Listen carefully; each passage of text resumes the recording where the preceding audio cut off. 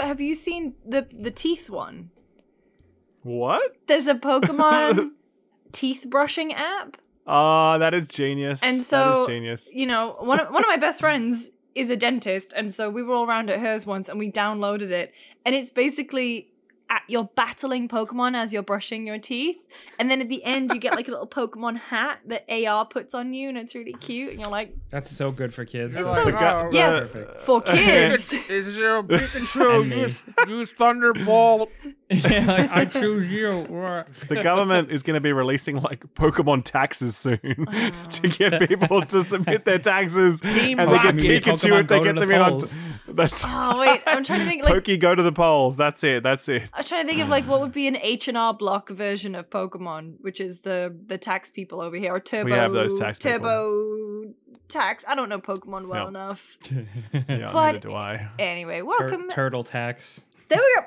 Sorry. No, I like it. I like it. Hello, everyone, and welcome to another episode of the Friends Per Second podcast. Every couple of weeks, four good pals get together and talk about video games for their sins. I'm hosting this week. My name is Lucy. And around the room, we've got Ralph, aka Skillup. Hello. Hello. Jake Baldino.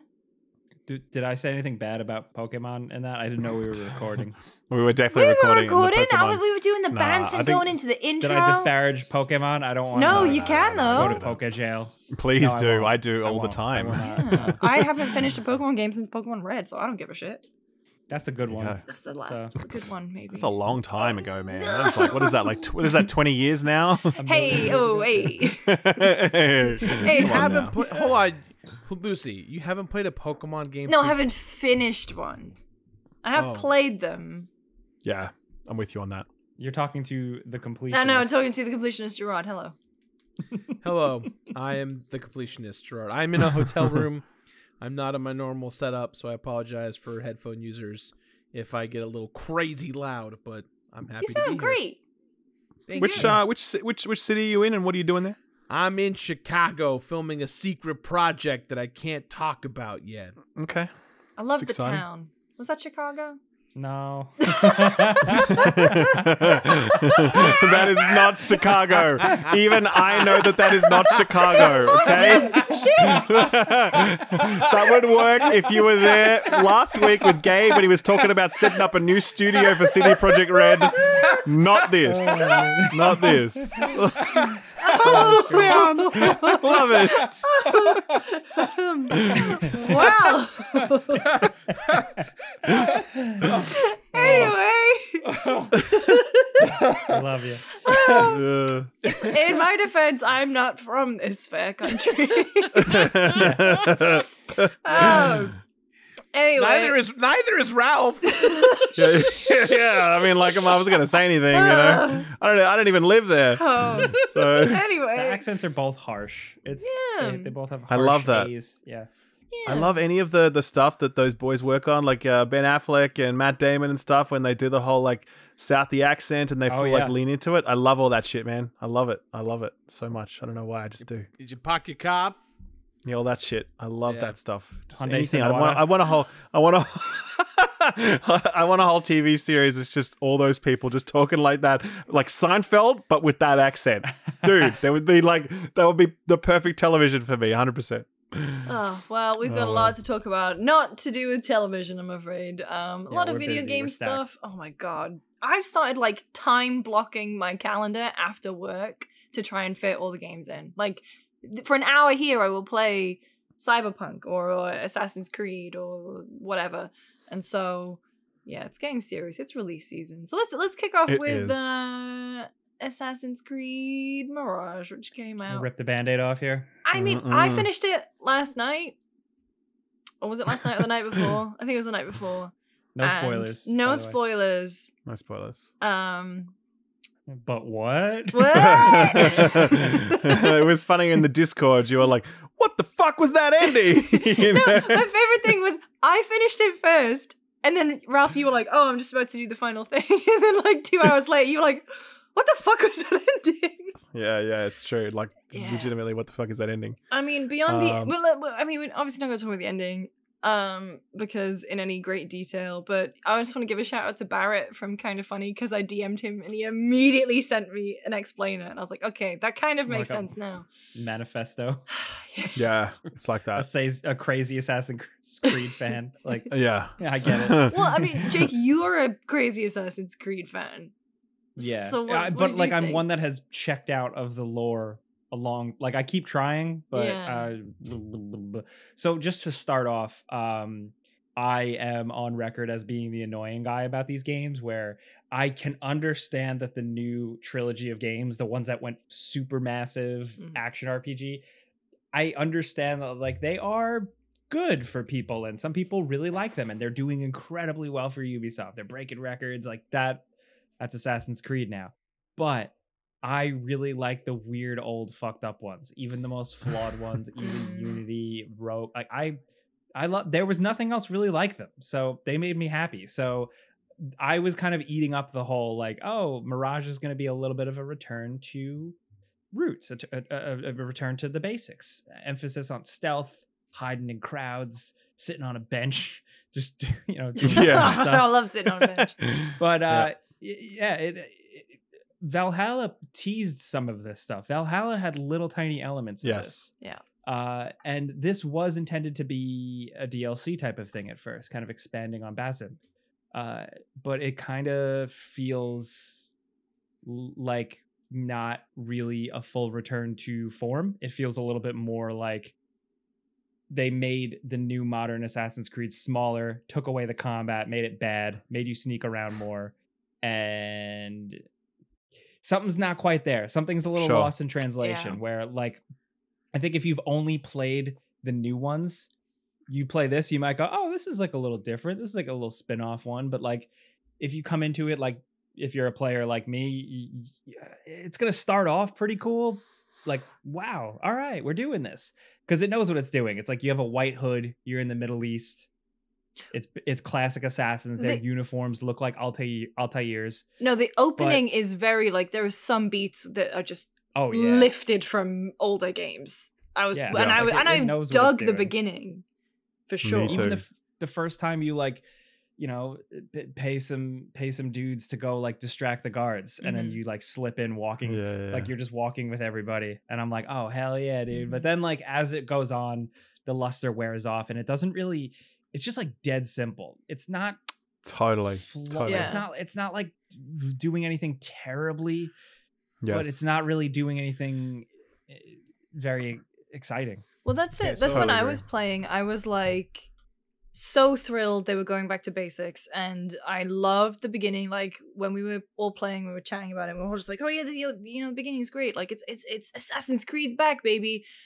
The thing that I was thinking about is, did I want Assassin's Creed to go back to what it was, or do I just want it to be 2007 again? Because I think I'm looking at the older Assassin's Creed, certainly with rose-tinted glasses, or at least the new one, Mirage, in stripping back from what Assassin's Creed has become, Mirage is this weird, what's the word, facsimile? I don't know how to say that word. I've only ever read it trying to sound smart. Of like this hybrid between the old and the new, because there is still some sort of like modern bullshit in there that like I think, for example, I think maybe this is just how I'm remembering it, but I think Basim controls horribly. Really? I think he controls really well. I had a lot of issues. He sticks on everything, and he sticks on the wrong things. And that's really frustrating when they are saying, oh, like there's this emphasis on parkour. That really frustrates me. But anyway, the thing that I think that really got me is that like back in 2007 to 2012, when Assassin's Creed, for me, those are my favorite ones. That was perfect for me because I didn't know a life like Hitman 3. And unfortunately, when you go to the black box missions in Mirage, and they've been bigging those up and like, multiple ways to get your targets. There's two. And it's usually very uninteresting.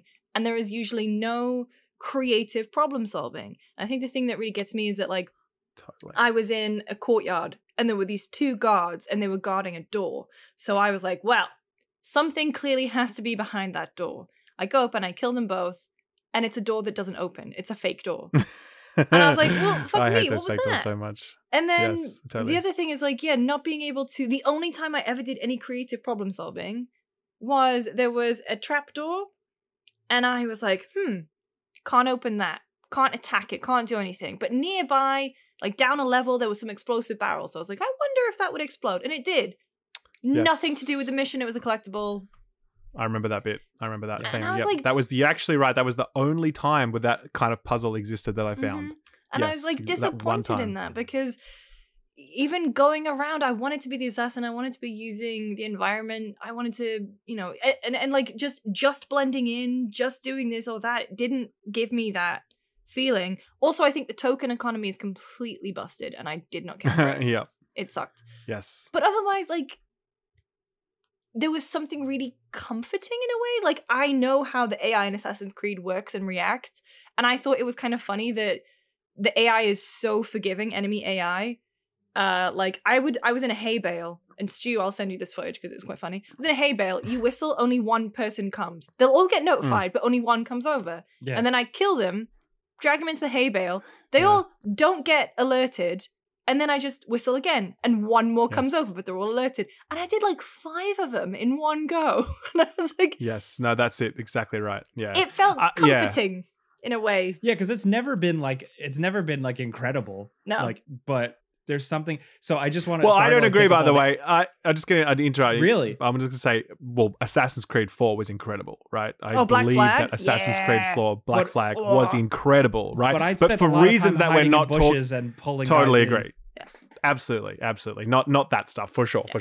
But I think I would cut you off. So you go. Okay, sorry. Just the only thing I want to just jump off of Lucy's example that for me was kind of indicative of a lot of the game was when you said you encountered 2 guards out in the street standing in front of something. And it's like, oh, that's got to be something. So that's it. Even to me goes back to Assassin's Creed 2, where Assassin's Creed 2 is the first one where you'd stumble upon 2 guys guarding something, but they were guarding something that was actually worthwhile or like you really wanted to get it. And also usually it was being guarded by 1 or 2 guys that were like scary and you had to like figure out how to actually really get around them. And this game doesn't like have little things like that. So it was kind of like building up a lot of things where I'm like, yeah, but the old one did it better, Yeah. I sound like a broken record. I don't need it to just be the same game. I'm going to contradict myself a lot, but I think that's like a good example. Like But I think that's what this game is, though. It is like, it contradicts itself a lot. I think in the way that it promises to be a return to basics, but it hasn't done it in a particularly fun or interesting way, and still has the modern shit in it. Like, well, because it's still it's still a modern one. It's still a scaled back modern Assassin's Creed. I'm gonna be the politician here at the podium. I'm just asking the questions. That Representative Khalil from California did not get a code for Assassin's Creed Mirage. When you say that it suffers from modern bullshit, could you clarify for the audience what that means? Because when you say modern, I don't, my brain goes into like overdrive because we've had at this point 3 different versions of what the fuck an Assassin's Creed game is. And at the time of their release, they were considered modern. So, like in my mind, I don't know what that means. So, what is the modern stuff that like? Could you give me a more specific example of like what that means? The story. But even that, I don't think that's quite fair because I think that I think this story is so bad. It's way worse than anything that the new trilogy provided, right? So I actually think this is a massive step down versus what those modern Assassin's Creed games were offering. And I also don't think that the story was like really incredible in the previous AC games either. Like, let's be real, I don't think that was a selling point. 2 and Brotherhood. Sure. But like, I guess they stuck longer because it's you know, SEO. Yeah, my sweet boy. I think the modern, for me, when I think modern AC, it's really about the fact that it's not focused upon assassins or stealth or assassinations. It's got this massive gear game in it. Like, it's ultimately about action, like ability-driven action combat. And I don't quite agree that it's like, I think when people say from what I've seen. I think when people say like, oh, it's got those modern things, it's like, well, you can see the engine. A lot of people don't like the parkour. They feel like it was better in the older games, particularly in Unity, and this still has the older parkour system. Right, sorry, excuse me. This has the modern parkour system from the recent trilogy. In terms of overall visual presentation as well, it's got like the new trilogy, whatever they're doing with it, faces look really bad, like really terrible. Okay, thank you. I didn't want to like, I don't want to feel like I'm going ham on this because I finished it. Like I had a good time.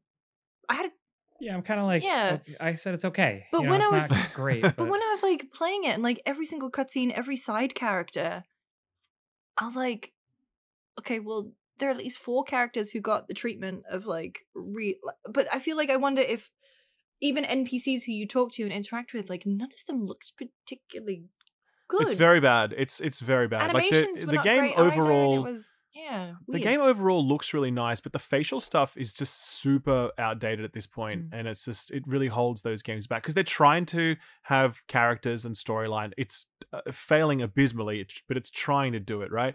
But then you've got these faces that look just really bad. And look, I haven't played Starfield, but I've seen footage of Starfield, and obviously that's something that holds back Bethesda games. Like there's a general expectation now when it comes to faces.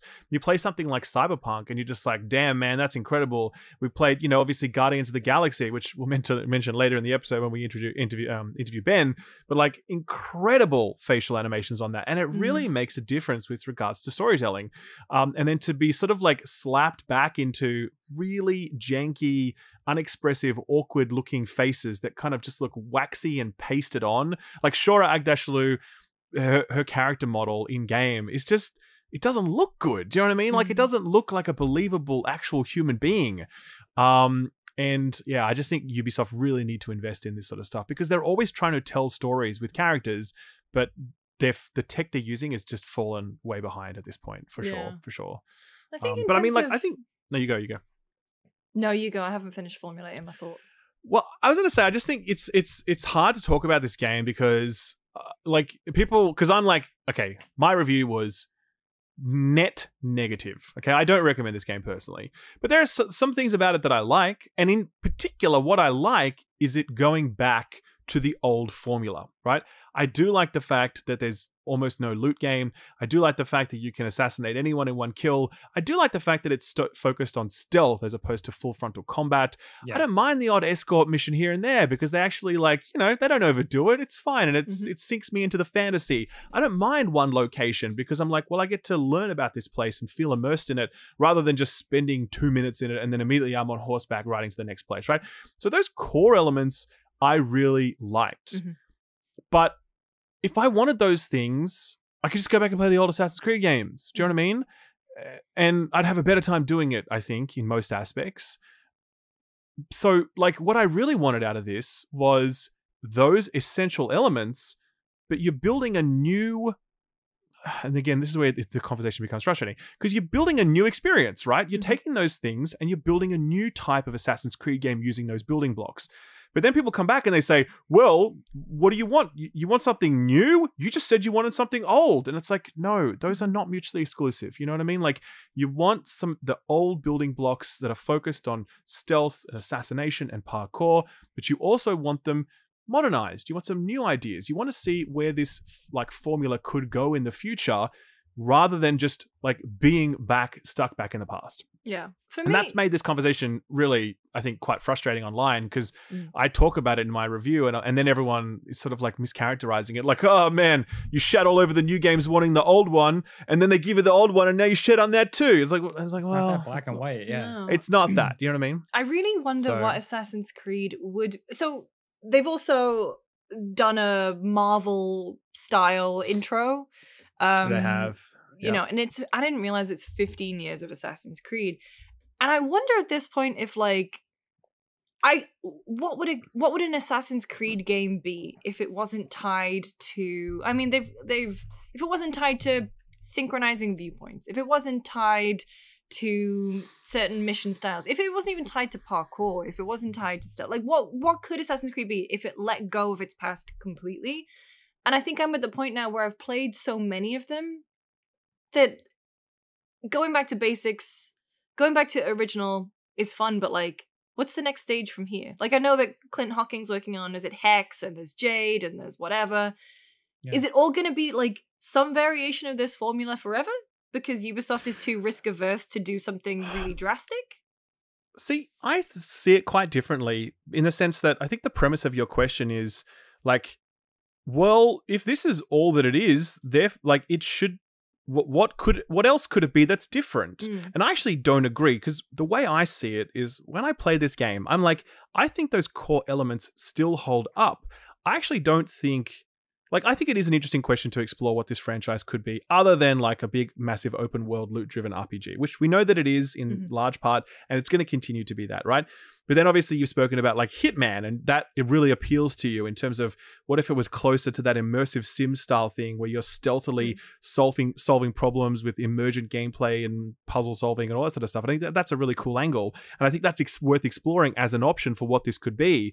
But I think bringing it back in a more strict sense to what Assassin's Creed Mirage is and what I hoped it might be, I'm not looking for it to be something vastly different than what it is.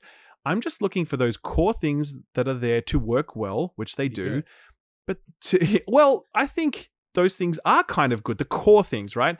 But then it's like, what do you do after I've experienced them for the first 2 hours? Because once you've played 2 hours of this game, you have seen it all. You have seen every mechanic, you've seen every location, sort of like you've seen the story beats, you've seen every enemy type. I mean, there's fucking like 2 enemy types in this game. There's like the little guys and the fat guys, and then there's flamethrower dudes. Oh, there's flamethrower guy.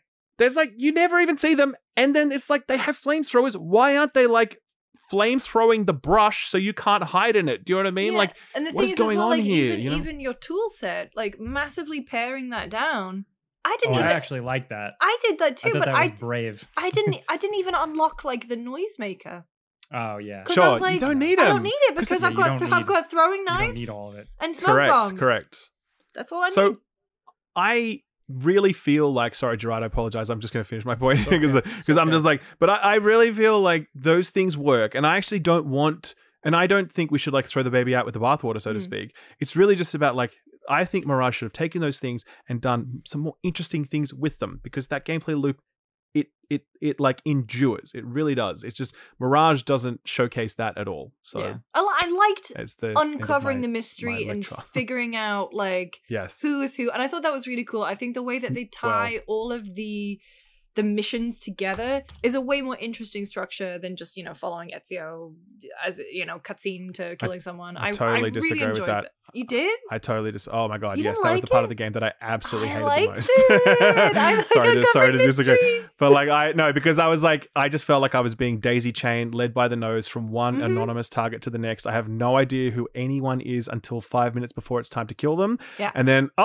that's the bad guy. Fair enough. Had no idea. Guess I'll go assassinate you now. And then just on and on it goes. And I just felt so uninvested by the virtue of that structure. For me, that was what actually killed the game more than anything else. I was gonna say, I think that's totally fair saying you're uninvested, because you're totally right. Because I don't give a shit who these people are.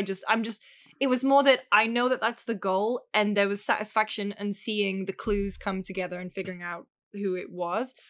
But going back in like the Borgia, for example, in Assassin's Creed Brotherhood, that was cool because you were like, oh, I know exactly, this family sucks, I've got to go back and kill them. So there's 2 different ways of doing it. I think that is what I enjoyed about the structure of this one. And it like kind of gave you some agency in choosing your path, but not too much. Sorry, Gerard. We keep cutting. Sorry, Gerard. We got Gerard off. No, continue. I'm good. Jake, say what you're gonna say. I was just gonna say, like, things I like about the game is the fact that Ubisoft at least said, okay, stealth. And all right, we're gonna do what we did back in the old, specifically like Assassin's Creed 1. It's like, we're gonna make the combat not good, specifically because it's not the point. Like, you're supposed to be stealthing, and that's fine. And I actually like, and this is like a weird thing, like, it's like I feel like the combat, when you do have to do it here, it doesn't feel great. But on the other end, I really liked even Assassin's Creed 1's combat, because you would just wait for someone to strike, you'd parry, and then do a cool counterattack that just instantly kills them, and it's a cool finisher. And it does that again here. And I was like, wow, the fact that they actually like are okay with that, and like they put stealth in the game, where Ubisoft, again, like it came up, seems risk averse.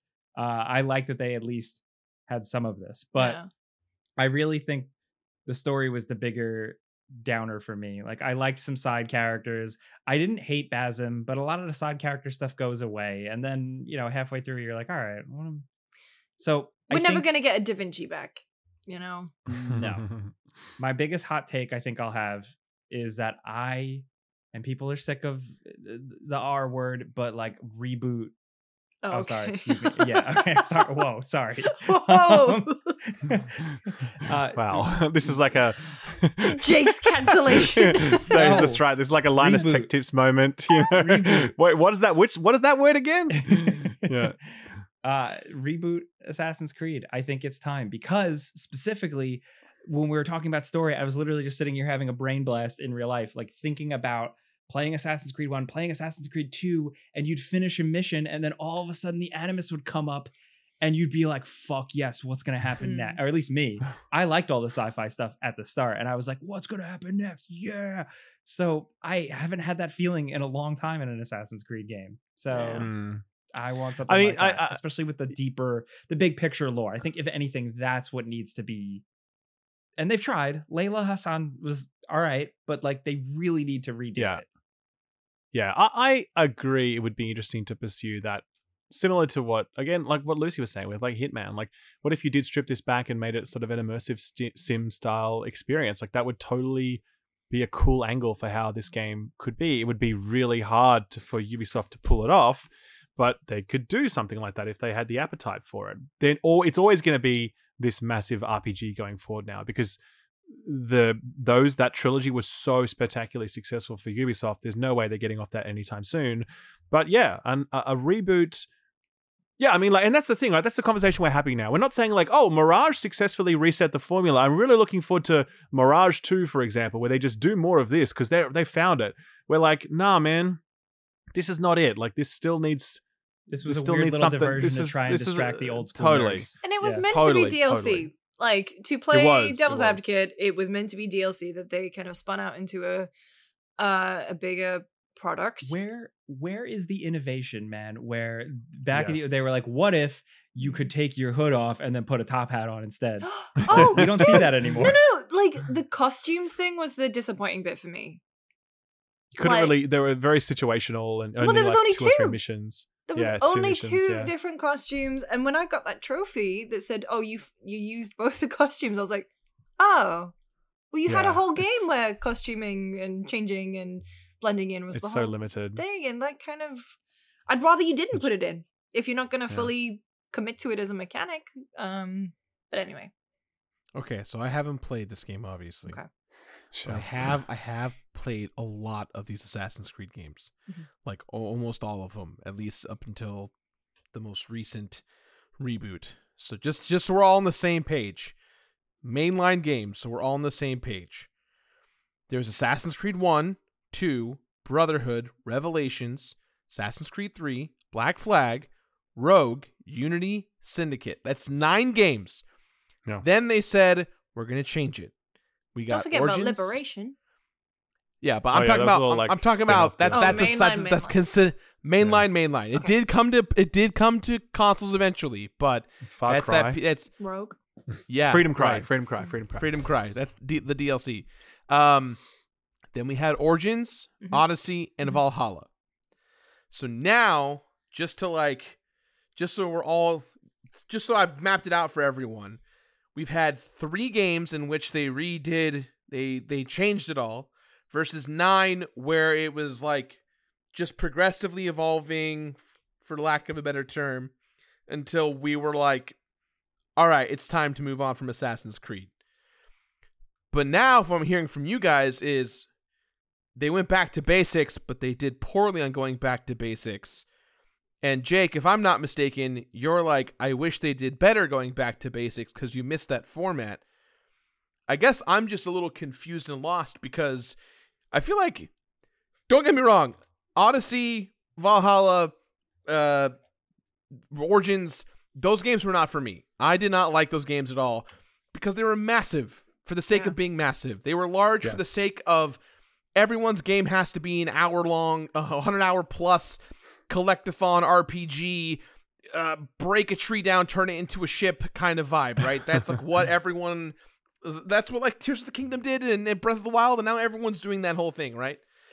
But I guess the question I have for you guys is 3 games enough to then warrant to want to go back to what it was before? And if so, what is the innovation that's there? Because, again, I haven't played this new one yet. I have no preconceptions about what it is. In my opinion, I think it was weird that they decided to make a sequel to Valhalla that was also a reboot or a reimagining of what the original combat was.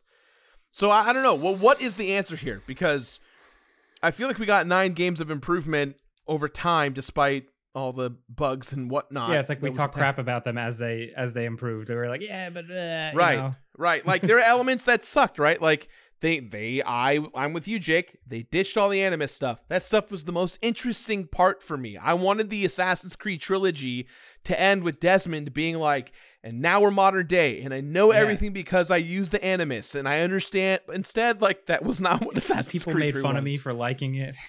Right. No, I still make fun of you for liking it. I'm with you. But then Black Flag was like, hey, the Animus part, it's first person for like a few seconds, and we're going to forget about it. We're fucking pirates. That's sick. Let's talk about pirates for this game. And then Let's talk about pirates. Now it's fucking Les Mis time. Fucking Viva la Revolucion. That's awesome. And then the weird faces and day one issues. And then Syndicate, which it's still, That's broken my record. secret fave. Yeah, it's the fucking best. The goddamn Jack the Ripper DLC is one of the best things I've ever experienced. So in my opinion, like Assassin's Creed did get better from the beginning. It's just that, like Ralph kind of said, the story shit, the modernization of the story stuff deteriorated over time. So when they rebooted Origins, I was like, okay, cool. We're going to like try it again and start fresh. The first Assassin kind of vibe.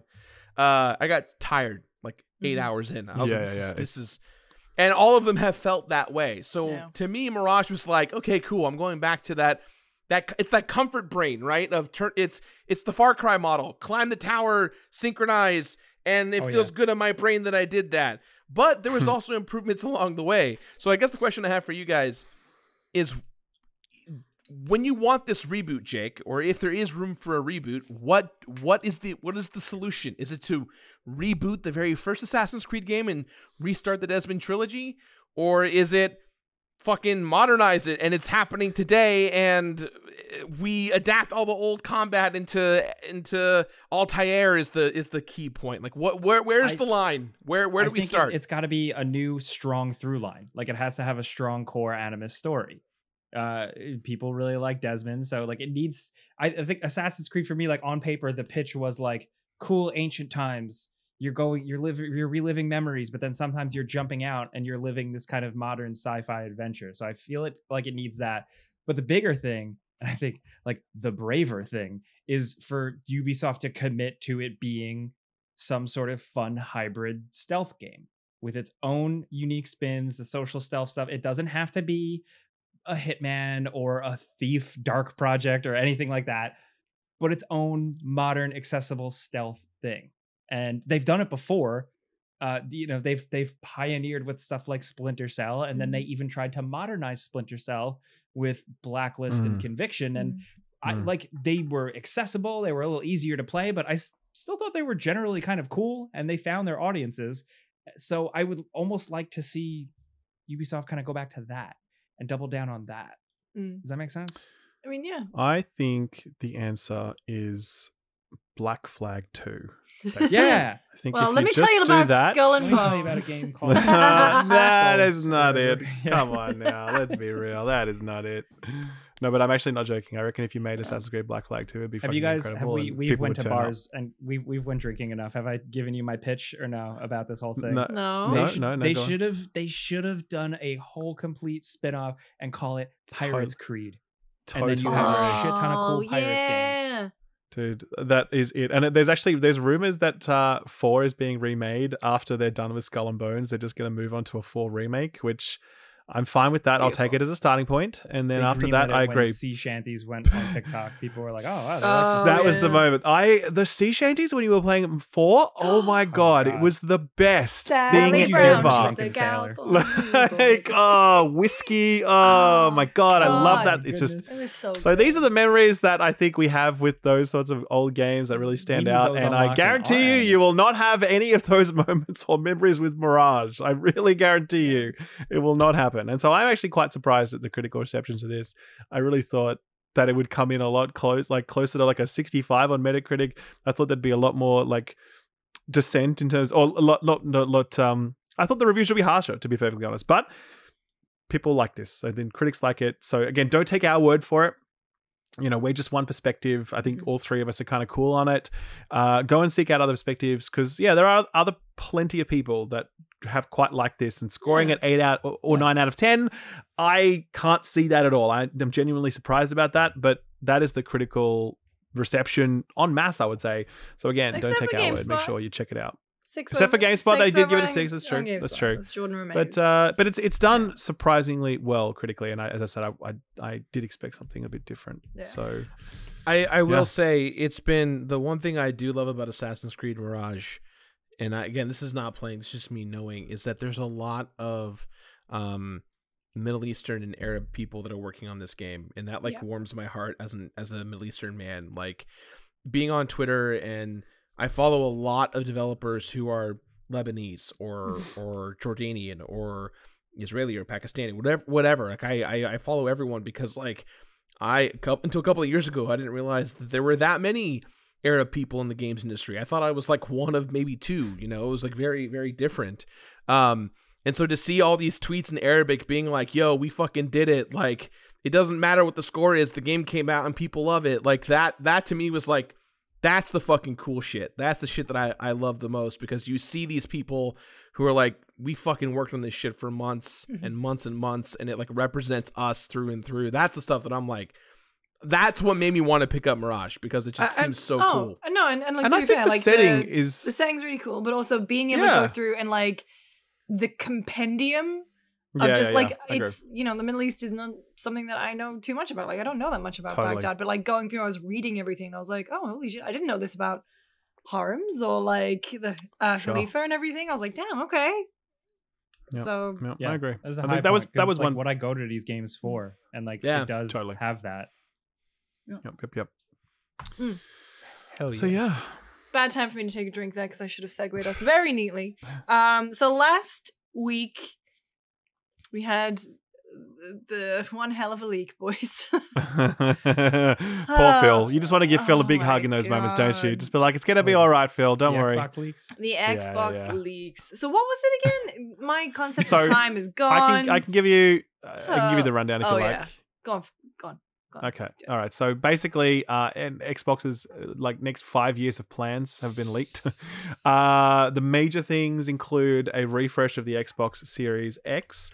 It's called Project Brooklyn, and looks like an Alexa now. It does look like an Alexa, and it's the same specs, but it's got some like power management stuff and whatever, but it has no disk drive. It's all digital, which I suspect we'll talk about. There's a new controller. It's Project Siebel, and it basically has the haptic feedback that you get on the PS5 controller, now available on the Xbox controller, as well as some other bells and whistles. The entire lineup for Bethesda for the next few years was leaked. Revealing Dishonored 3. It's coming, baby. Which is a big surprise, but very welcome. Obviously, Arcane Leon are working on that now. Doom: A Year Zero is what id are working on. We don't know what that is, if it's like some throwback reboot thing, or if it's like, you know, just a proper straight up sequel to Doom. We're not sure. Ghostwire Tokyo 2 is coming from Tango Works. That was a surprise. We know, obviously, that was a big surprise, but I'm glad, because that had a really cool world that was worth sticking with. It's just that the gameplay itself wasn't great, you know. So if they can like tighten up that side of the equation, I think I'm really pleased that they're doing that actually. Who am I missing for their studios? And obviously Bethesda Game Studios is working on Elder Scrolls. No surprises there. We should expect some Starfield DLC next year. What was the they wanted to buy Nintendo, or at least Phil. They wanted to buy. Phil thought it would be an Oblivion career remaster, moment. maybe. Yes, and Fallout 3 remake as well. Yeah. So they're confirmed.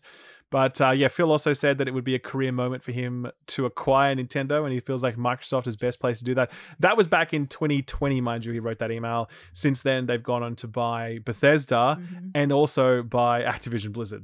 That transaction's nearing finalization. So, would they be able to buy Nintendo at this point? Absolutely not. There's no way in hell that any regulatory authority would approve that transaction, let alone the Japanese government. But it's funny to watch Phil dream in those moments, and that was, I think, the major sub. The other things was in relation to Game Pass, and how much they are paying to get certain games onto the service. So, like an Assassin's Creed, they'd pay like $100 million to be able to get it on there. Theoretically, that's just their internal planning documents. Then they thought that if they wanted to get Jedi Survivor onto the service, it would cost them $300 million. And even Sarah Bond, who's like, number 2 person basically after Phil, she's like, yeah, that's probably a bit too expensive. We'll pass on that one, Because what was it? So, GTA Online was like 15 million a month or something. A month, yeah. Red Dead was 5 million a month. Yeah. Which, to be fair though, like that I don't know, that sounds about right, because those games, well, GTA in particular, is unspeakably massive. So it's crazy. I got a $20 sandwich the other day, and I was like, this is the worst day of my week.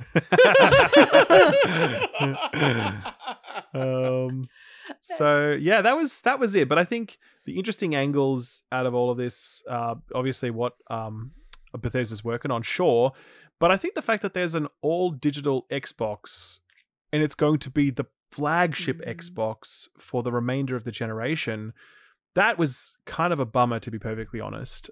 It doesn't bode well for the future of physical ownership. It doesn't bode well for game preservation. And yeah, I wondered what you guys thought about that, because when I saw that really leaped out at me as being, not great, not the kind of future that I think the industry needs. The unfortunate truth is that if any of you listening right now, or any of you on this call, go to your local retailer, and I don't mean GameStop, go beyond, go to Best Buy, go to Target, go to Sam's Club, go to Walmart, look at their game section.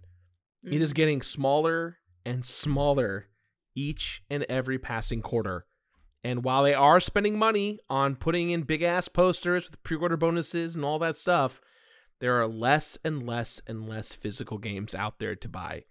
To the point where, like, I am a huge proponent, and as you all know, of physical media.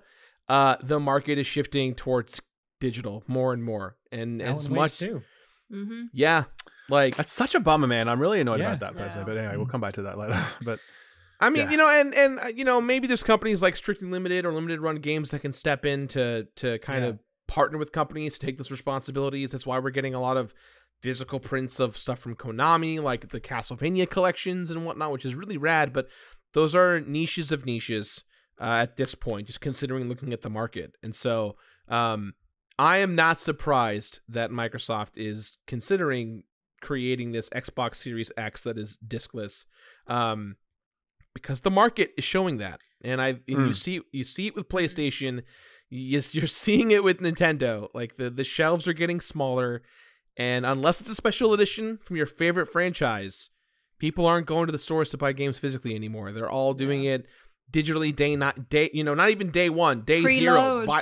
Preloading and midnight launches are no longer. It's like not even midnight launch, right? 8 p.m. now. Like it's 4 hours before midnight. So people can enjoy it the night before. So and as well, like for Microsoft, if it's digital, then they just cut out the middleman. People use their stores. They don't have to give a cut to Target or Asda or whoever. Right. Totally. Yeah. Yeah, it's a bummer. I don't like it at all, actually. I really think it's important that it's protected. I mean, look, and there is obviously the possibility for, like, an external drive, for example. You make a little drive, Xbox can release a drive that plugs in via USB or whatever, and it can do the job. There's also the counter arguments, which is like, oh, well, discs are useless these days anyway, because, they're basically empty and you need to download the thing. But it's like, well, not really. Like most games that ship with a disc actually do have stuff installed on them. Yes, there's also a day one patch, but there's also a playable game, and I think that matters to a lot more people than people think, like, because not everyone has access to the internet in the same way or whatever, like people as well just like to own physical media. It's theirs and they own it for good. And I think that is something that is important to our industry that's worth protecting. Obviously, it's gone. Not gone in. Look, I think the end state is what you kind of see these days in the music business, which if you want to go out and buy vinyl, you can. It's available. But it's going to be, as you've said, Gerard, like the limited run stuff where some third-party company agrees to step up and that's, that's it. I think that really sucks. I really would like to see platforms commit to physical, but I just don't think, I agree with you. I don't think it's going to happen. I think from a commercial perspective, they're not going to be interested in that future. They just want to cut out the middleman, cut out the cost of production, and just go straight digital. I love CDs, but good luck finding a new CD player and good luck finding new CDs from your favorite bands, because now everything is digital with the USB flash drive, and or if you want to show your fandom, you buy the vinyl, like you said, Ralph. Like there's no longer a physical medium when it comes to music in the way that we think. And I think games is the next evolution of that. I think movies, DVDs, and Blu-rays still have a ways to go. I think that market is still pretty healthy, considering that your console is a Blu-ray player. Yes. But I as time goes on and the market changes, it's an unfortunate truth that it probably will all be digital, and that sucks because we should be able to enjoy the physical thing that we have. Do you remember? I mean, we all dunked on Microsoft for years ago for being like, trading, you can't just make games digital, and Sony made that video of them trading the games, and here we are, what, 7 years later, and that's gonna happen, unfortunately. Totally No, it's a bummer. It's a such bummer podcast, man. Damn. Yeah, fuck. Okay. All right. Don't worry though, switching Ben gears. Brode will cheer us up. Yeah. So just before Gerard and I hopped on, Jake, you and Ralph met with Marvel Snap. What's his title on it? Creative director? Something like that. Creative lead or something like that. Yes. I should probably get that. You should probably look that up. But look, he's one of the main dudes from Marvel Snap. Okay, he's the co-founder of the studio, and he's one of the senior leaders of the team. He's one of the boss people. That's for sure. Chief Development Officer. Okay, that's the one. There Chief Development Officer at Second Dinner. Ralph, do you want to? You're the big Marvel Snap guy. Do you want to tee up this interview? Yes, I was actually super excited for this, super excited because I love Marvel Snap. No one knows how much I play it, but I play a lot of it, right? Yeah, we've staged intervention. We have, yeah, that's right. So I actually, I just reached out to Ben. I'm like, dude, I want to talk to you about Marvel Snap. Let's go. And he very graciously agreed. So we talked to him about his career because he started out at Blizzard. He was project lead on Hearthstone. Game director on Hearthstone for a time before setting up his own studio, and had so many interesting stories, including one involving breaking his friend's legs or leg singular in a really great way, which that's a highlight, that story. And we'll tell you about what that story is because these guys haven't heard it. We'll tell them about it when we get back. So yeah, that's it. The interview, here it is. All right, well, hello Ben, dude. I am so excited to actually have you here because I mention this in passing from time to time, but I'm massively addicted to your game. Fuck you. I'm that addicted to your game. It's dude, relax. It easily is the game I put the most number of hours into of any game this year. Wow. So yeah, for sure. But obviously that's to do with the convenience of being able to play it, wherever you are and whatever else. But yeah, I really, really do love it a lot. And so it's just awesome to actually get to speak to you face to face. So welcome to the podcast, man. Thank you for being here. Thank you so much for inviting me. I'm so excited to be here. I can't wait to chat with you guys about all kinds of stuff. Sure, absolutely. Yeah. Well, I mean, actually, we kind of want to start at the very beginning because the journey towards Marvel Snap kind of started quite a while for you back at Blizzard when you were like a QA tester, right? Is that how you got your start? Yes. Well, I started actually in the pizza industry. I was working at a pizza. Is that in the delivery or in the creation aspect of the I was a shift supervisor. I worked the front desk. But a buddy of mine at the time, we were working together at a little cell phone games, nothing business. We were just kind of we never did anything. But he was one of the few people who did do something, and then he went over to Blizzard and got a job at the night crew, testing Warcraft 3: The Frozen Throne. And I was like, whoa. Yeah, that's incredible. And I was like, dude, Blizzard is literally right here. We were just blocks away from Blizzard for years. I had no idea. And so the night crew, dinner time was 10 o'clock, right? Because we were working 7 p.m. to 4 a.m. And so like you could only eat at Carl's Jr. in Irvine, where this place was. That was the only place that was open. So my buddy would call me and I would deliver the last pizzas out of Gina's Pizza where I'd been working to Blizzard. And that's how I got to meet all the rest of the QA team there and got my first job in the industry on the night crew quality assurance team for War 3, The Frozen Throne.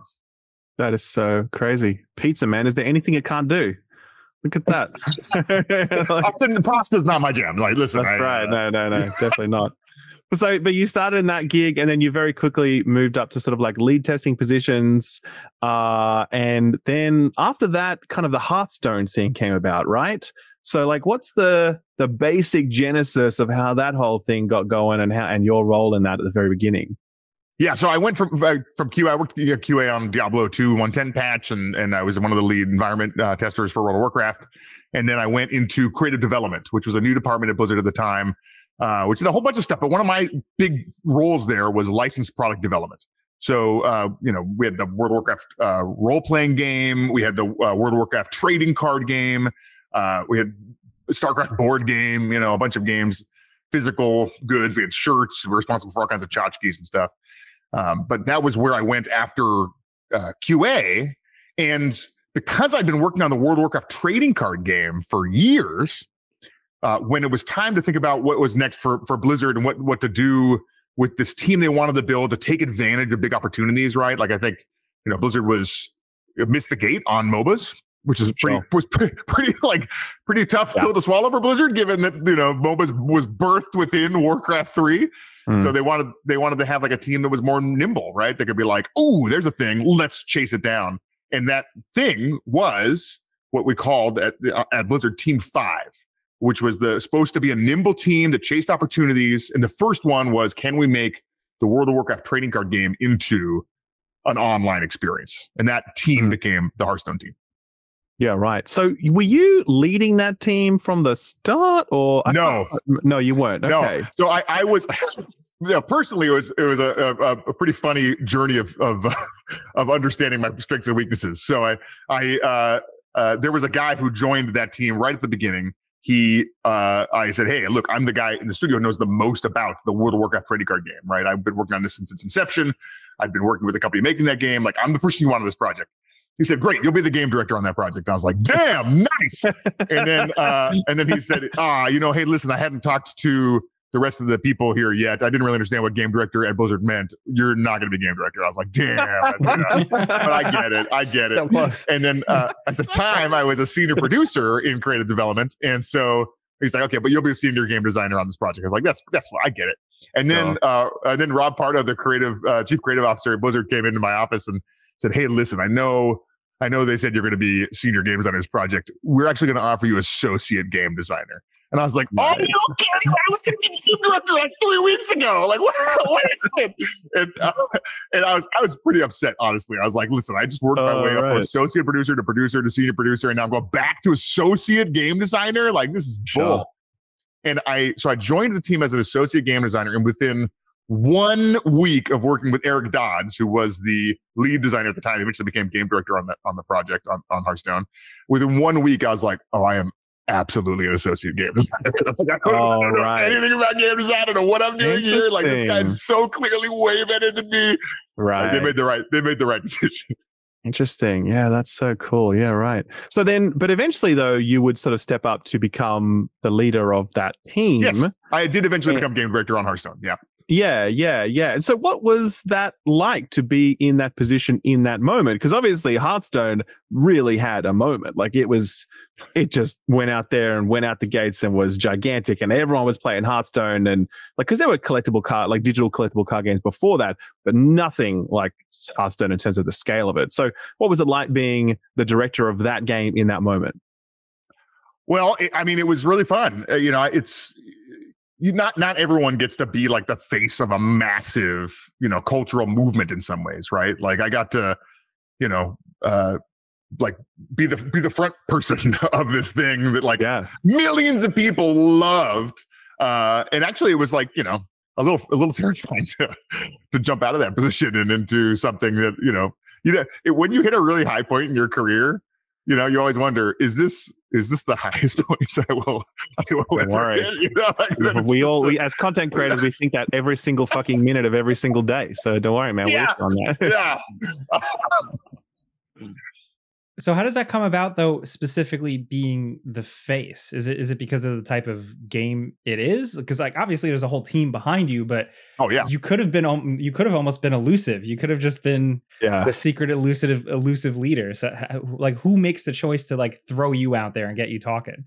Well, yeah. I mean, like one of the weird things about being the face of a project is that you get way too much credit, right? Like I was one person. I wasn't even one of the leaders on Hearthstone when it started, right? I was like, I was an important part of the team, right? I made a lot of like really critical decisions that really helped Hearthstone become a success. But I was like, a percentage of the team, like a small percentage of this really, really talented team who had a huge impact on all of us, had a huge impact on what Hearthstone became, right? So, like that process of me becoming the face was just like I would do interviews, right? I would like do stuff where some press or something like this. Somebody would reach out and say, "Hey, we want to talk to somebody from Blizzard about Hearthstone," and I would get in there, and then they would keep requesting me, right? Because I would give them better content. You're good chat. You're good chat. Let's be real. You just pitched us on how to not have heart attacks before we started recording or something. Yeah, that was a whole other thing. What's the book, by the way? What's the book everyone has to read? Why we sleep. Why we sleep. If you're listening to this, you must download this book. I will save your life. And then you can reach out to me on Threads and be like, "Hey, listen, I read Why We Sleep because of you, and now I'll live until a ripe old age. Thank you so much, Ben Brode." That's nice. Like this book is changing my life. Yeah, it's wild. That and Pokemon Sleep. Pokemon Sleep is an incredible game that really incentivizes me to go to bed on time. We spoke for a good 20 minutes before we started recording about sleep, by the way. And to be perfectly honest, it was a very useful conversation. It was a good pitch. I took a lot away. from that conversation. He logged on like, "Nice to meet you. Are you guys sleeping enough?" Yeah, that's seriously how it was. I care about you guys, I wanted to ask about the moment when obviously you're at Hearthstone and at Blizzard, and leading up Hearthstone, but then you make the decision you want to, go do your own thing. So what was the impetus for all that? What led you to be like, okay, time to strike out on my own?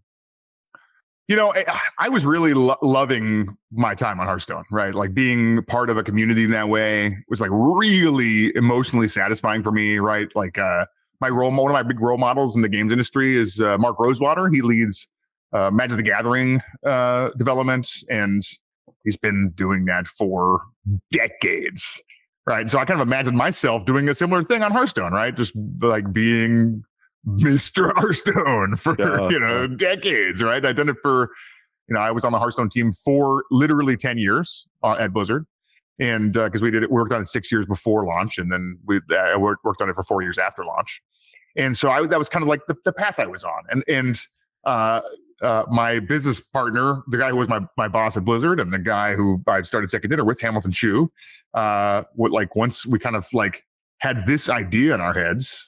Like it's all I could think about, because like Hamilton is one of those special people. Like everybody who's ever worked with Hamilton wants to work with Hamilton again. He's like this. I don't know.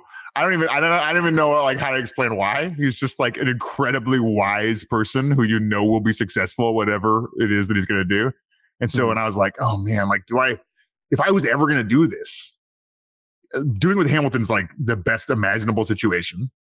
And like, I'm getting to the point where I'm working like more on managing upwards and like, trying to like doing team management. I had a lot of reports, and less like in the shit, like actually building something with my hands, which was an incredibly satisfying part of my time on Hearthstone. I was one of 2 game designers on Hearthstone, for years, without very like many other people on the team. And so I got to like get in. I did a lot of programming. I did a lot of like, prototyping. I loved that stuff. It was so fun to like have those moments of eureka over and over again. And you don't get a moment of eureka when you're like, when you're managing people, right? It's a different thing. Yeah, right. It's still satisfying, but not like for me, it didn't hit the same like, like moments. And so like the thought of like, hey, maybe I could get back into that. Maybe I could have those moments again and build stuff, from scratch, with awesome people, from the beginning. That was just like this once I got it in my head, I started rebuilding my vision for myself of like, hey, maybe I'm not just going to be on Hearthstone for decades. Maybe I could do something else. Yeah, right. So did you have the idea for Snap first? Like, was that the thing? Like when you said we've got this idea in our head, was the idea this like 3-lane short round kind of card game? Or was it like, no, we want to make a Marvel game. That's the thing we really need to do. We need to work with Marvel. Let's go get them. Like, what was that? So yeah, we definitely had literally zero game ideas leaving Blizzard because I just didn't want to like if you work for a company, like they own the stuff that you make, right? Like that's the agreement I signed with Blizzard, right? They're paying me to do work for them, right? So like if I'm like on the clock, doing work for me, it's inappropriate. So I didn't want any stink of that. So I actually was sending game ideas to Blizzard leadership like the week I was leaving. Because I was like, listen, I had this idea, you own it, so like I'm not taking it with me. I just so you know, like, right. We didn't. I've heard about stuff like that in game contracts, by the way, where they're like, if you come up with an idea while you're working for us, even if you spin it out on your own, we own it. Like I've heard that sort of stuff. That exists, right? That's literally how employment works, right? Like they're employing me as a game designer to come up with game idea related stuff. That's like the whole. It's like why they're giving me money, right? Like but I've heard that like even if you come up with an idea and then pursue it externally on your own time, on your own dime, that like a publisher, whatever, may swoop in there based on some contract thing and be like, because if you have a great idea and you're incentivized to not give it to the company paying you for your great ideas, that's like real bad, right? Like why would you employ me? If I'm just going to take all the good ideas for myself, right? Like it's just the incentives are all messed up. So I get it. But like, and I wanted to just make clear to everybody that like, look, I'm, while I'm employed at Blizzard, like I'm a Blizzard employee, 100%. Like I'm advocating for Blizzard's best interests. I'm giving my full self to my job. And then once I left, that's when we had our first conversation about, okay, what should we do? It's just me and Hamilton sitting in the room I'm literally standing in right now. This was Second Dinner's first office. It's the building. It's like the room above my garage. And we sat here. We're like, all right, hopefully we have some ideas. So then the game, and I guess there's a lot of people who are watching this episode now who haven't played Marvel Snap. So maybe could you just give us like the quick 30-second primer on what it is, just to give people some grounding? Certainly. So Marvel Snap is the fastest card battler in the multiverse. It's like it's super, super quick. I mean, games average less than 3 minutes. It's in a Marvel universe, right? So it's like all your, Spider-Man and Wolverine and Captain America and Scarlet Witch and Black Widow and the Hulk and all these awesome characters. It's like it's a game you can play 100% free to play. It's like really, easy to learn cards super fast. There's no like booster packs, right? You just like upgrade your cards and you get new cards constantly through like a pretty rewarding system. It's something that we're really proud of. We worked like a lot of years. Most mobile games take way less time making games than we took on Marvel Snap, and we took a long time making sure the game looks incredible. All the cards are like fully modeled in 3D, which is ridiculous. Like nice. I mean, there's just like the amount of money we spend making this game look insane is like a little crazy. But we wanted to make like the best looking card game ever made, and it's like it's I think about I think we did something cool. We made a game that plays that fast, but is still incredibly strategically deep, right? Mm-hmm. Like it's just there's like this really great like value for your time. Like if you're gonna only do it for 3 minutes, you want to like get all the juice of an incredibly deep and super fun collectible card game, and we did that. Was Marvel Snap always Marvel Snap? Like, were there weirder ideas? Was it going to be longer? Was it going to be like a fighting game at one point? No. So I will tell you, we started, one of the first things was this relationship with Marvel, because the guy who runs Marvel Games used to work with me and Hamilton at Blizzard. And he wanted to turn the Marvel Games brand into something that rivals Marvel Studios or Blizzard, right? Like these are incredible brands that everyone's like, oh, is there a new Marvel movie? I got to see it. Of course it's going to be awesome. They're all awesome. Is there a new Blizzard game? I got to try it, right? Blizzard games are awesome, right? And Marvel Games wasn't there yet. And then Jay Ong took over and he started doing games like Spider-Man, right? That was the first deal that he did, when he joined Marvel Games.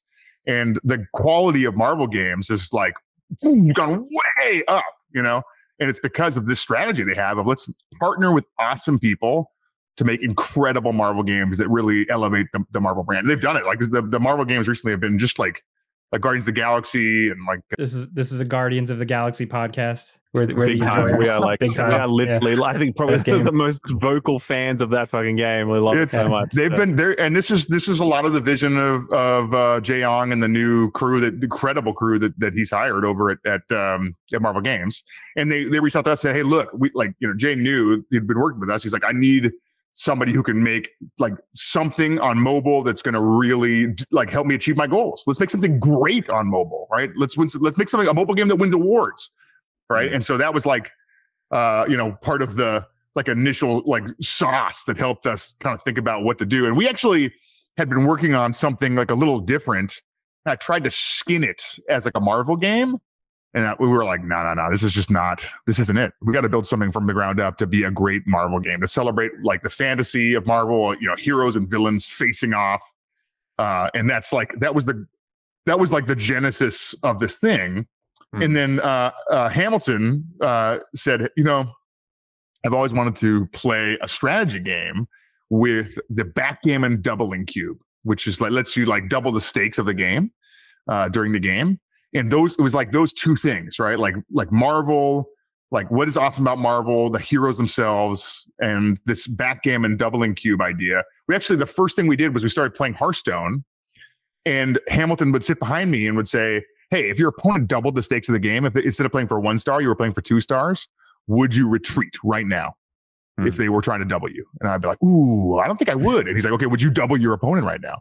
It's like, oh, maybe I would, you know? And we learned that mechanic is so strategically deep. It's all the depth of Hearthstone plus all the depth of bluffing your opponent out of the game. And we were like, look, this has so much strategic depth. We can just build the simplest card game that just has one card deck, the heroes and villains of Marvel, and rely on all the incredible fun and depth of this bluffing mechanic to take us all the way to a game that feels incredibly strategically deep. And that was it. That was the start. That was the theory. And then we actually really quickly got into a place where we had figured out some of the core rules of Marvel Snap.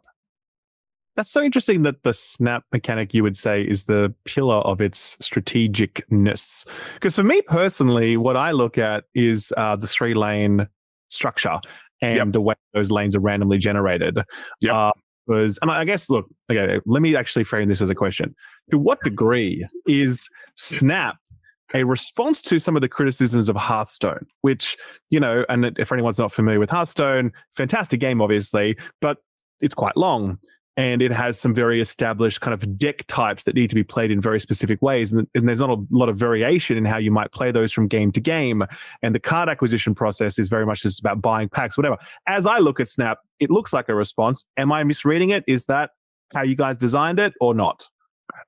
There's definitely some of that DNA. So I'll tell you a tale. And I earlier I mentioned it's the best card game to play while pooping, and that's not like that's there's a little bit of that. Put that on all the posters, by the way. Yeah, there you go. The centerpiece of the marketing campaign everywhere you go. We all do it, man. Let's just be honest about it. You know, let's just say it finally. So a buddy of mine, I was at a party and he rolls up and he's on crutches, and I was like, dude, what happened? He's like, oh, I broke my leg. It's actually your fault. I was like, what? I didn't even know you broke your leg. He's like, all right, well, I'll tell you the story. So he worked at Riot at the time that this happened, and he used to play Hearthstone on the toilet at Riot. And he, Hearthstone on average actually was, I think, one of the fastest card games when it came out. It's on average quite fast, about 7-minute games on average. And he queued up as a control warrior into a control warrior, and that's like an enormously long game. It took him about 40 minutes to play this game, right? And so he was on the toilet 40 minutes. When the game's over, he stands up and his both his legs are falling asleep, and he collapses in the bathroom at Riot and breaks his leg. So he's like writhing around on the floor of the bathroom. It's kind of badass. Top gamer move. And I was like, oh, I guess that is a little bit my fault. Now that you say it. And at the time, after Hearthstone came out, a game called Clash Royale came out, which had 4.5-minute games. Yeah, and I was like really jealous. I was like, damn, if I'm looking at the clock, this meeting starts in 5 minutes. I could play a game of Clash Royale right now for sure. And I was like, damn, I wish I could like get that with a collectible card game. I want like a collectible card game in 5 minutes. I 100% could play. If I have 5 minutes, I guarantee I could finish this game. And so that was part of it. That was part of the influx. That's so interesting because the previous mobile game that I played, probably the first mobile game that I played properly was Clash Royale. And I played that game for years at like, whatever level. And yeah, I mean, like eventually I had to quit that game because it made me so mad. And I was just like, I can't. It just was awakening all those like League of Legends memories where I was like, I'm a terrible person when I play this game. I need to stop playing this game. Much as I love it, I was just like, this is bad. Oh, yeah. And that is when I actually made the snap, the jump to snap, to be honest. Oh, nice. Yeah. Because the pace really mattered. Sorry, go on. You go. The other big influence for Marvel Snap was I played a lot of board games. When I was growing up, my dad had thousands of board games in an era where you had to like import board games from Germany because it was, they weren't selling board games at Target back then, right? And we used to have mandatory family game nights where I wasn't allowed to go out on certain nights of the week because we were forced to play games with our family. We were the family that for like, if it was your birthday, we did a Magic sealed deck tournament. You know what I mean? Like it was like all of my mom played, my dad played, my brothers played. We were always gaming. Wow. So I have like a lot of my inspiration comes from board games. And one of the mechanics I've always loved is simultaneous reveal mechanics. There's a game called Lord of the Rings: The Confrontation by Reiner Knizia, one of the most prolific game designer ever to live. And there's a game called the Game of Thrones board game by Christian Peterson, who is a friend of mine who worked on a bunch of Warcraft and StarCraft board games together while I was at Blizzard. He made a Game of Thrones board game which has a simultaneous reveal mechanic.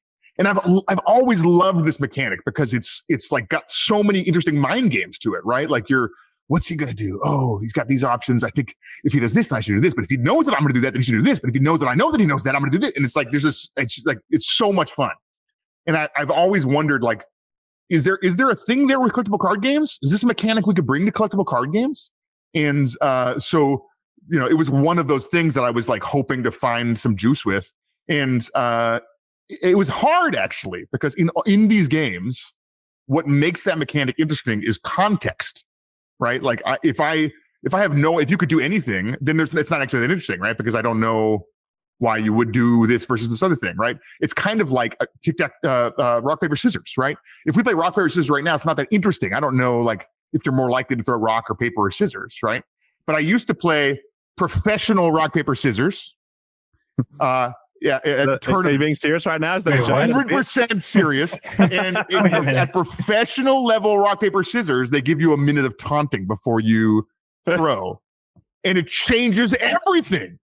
Because I could do my taunting like, bro, I'm rock all day. You think I won't throw rock? I'm throwing rock.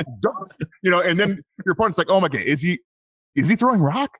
Or is he trying to get in my head and he's trying to get me to throw paper, which means he's going to throw scissors, which means I should throw rock, right? But then maybe he knows that, and I should, it creates this really interesting mind game. You just need some context, and that was the genesis of the 3 locations, right? If you have 3 different places that have different rules on them, that maybe like this one gives cards here plus power. Well, maybe then I should obviously put my cards there, but I don't want to overcommit there. What if they are going to like totally let me have that one? And I keep playing cards there, and I'm like, dang it, like it's context.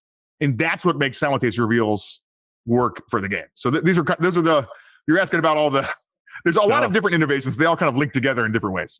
I mean, my question now is, why the fuck have I not seen this professional rock, paper, scissors stream somewhere? Like, that sounds like something that should be on Twitch, like content, and it would baby. Absolutely pop off. Like, that is it was great, man. Sure.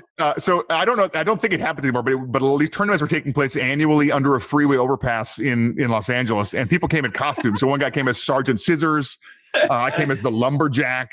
There was the burglar.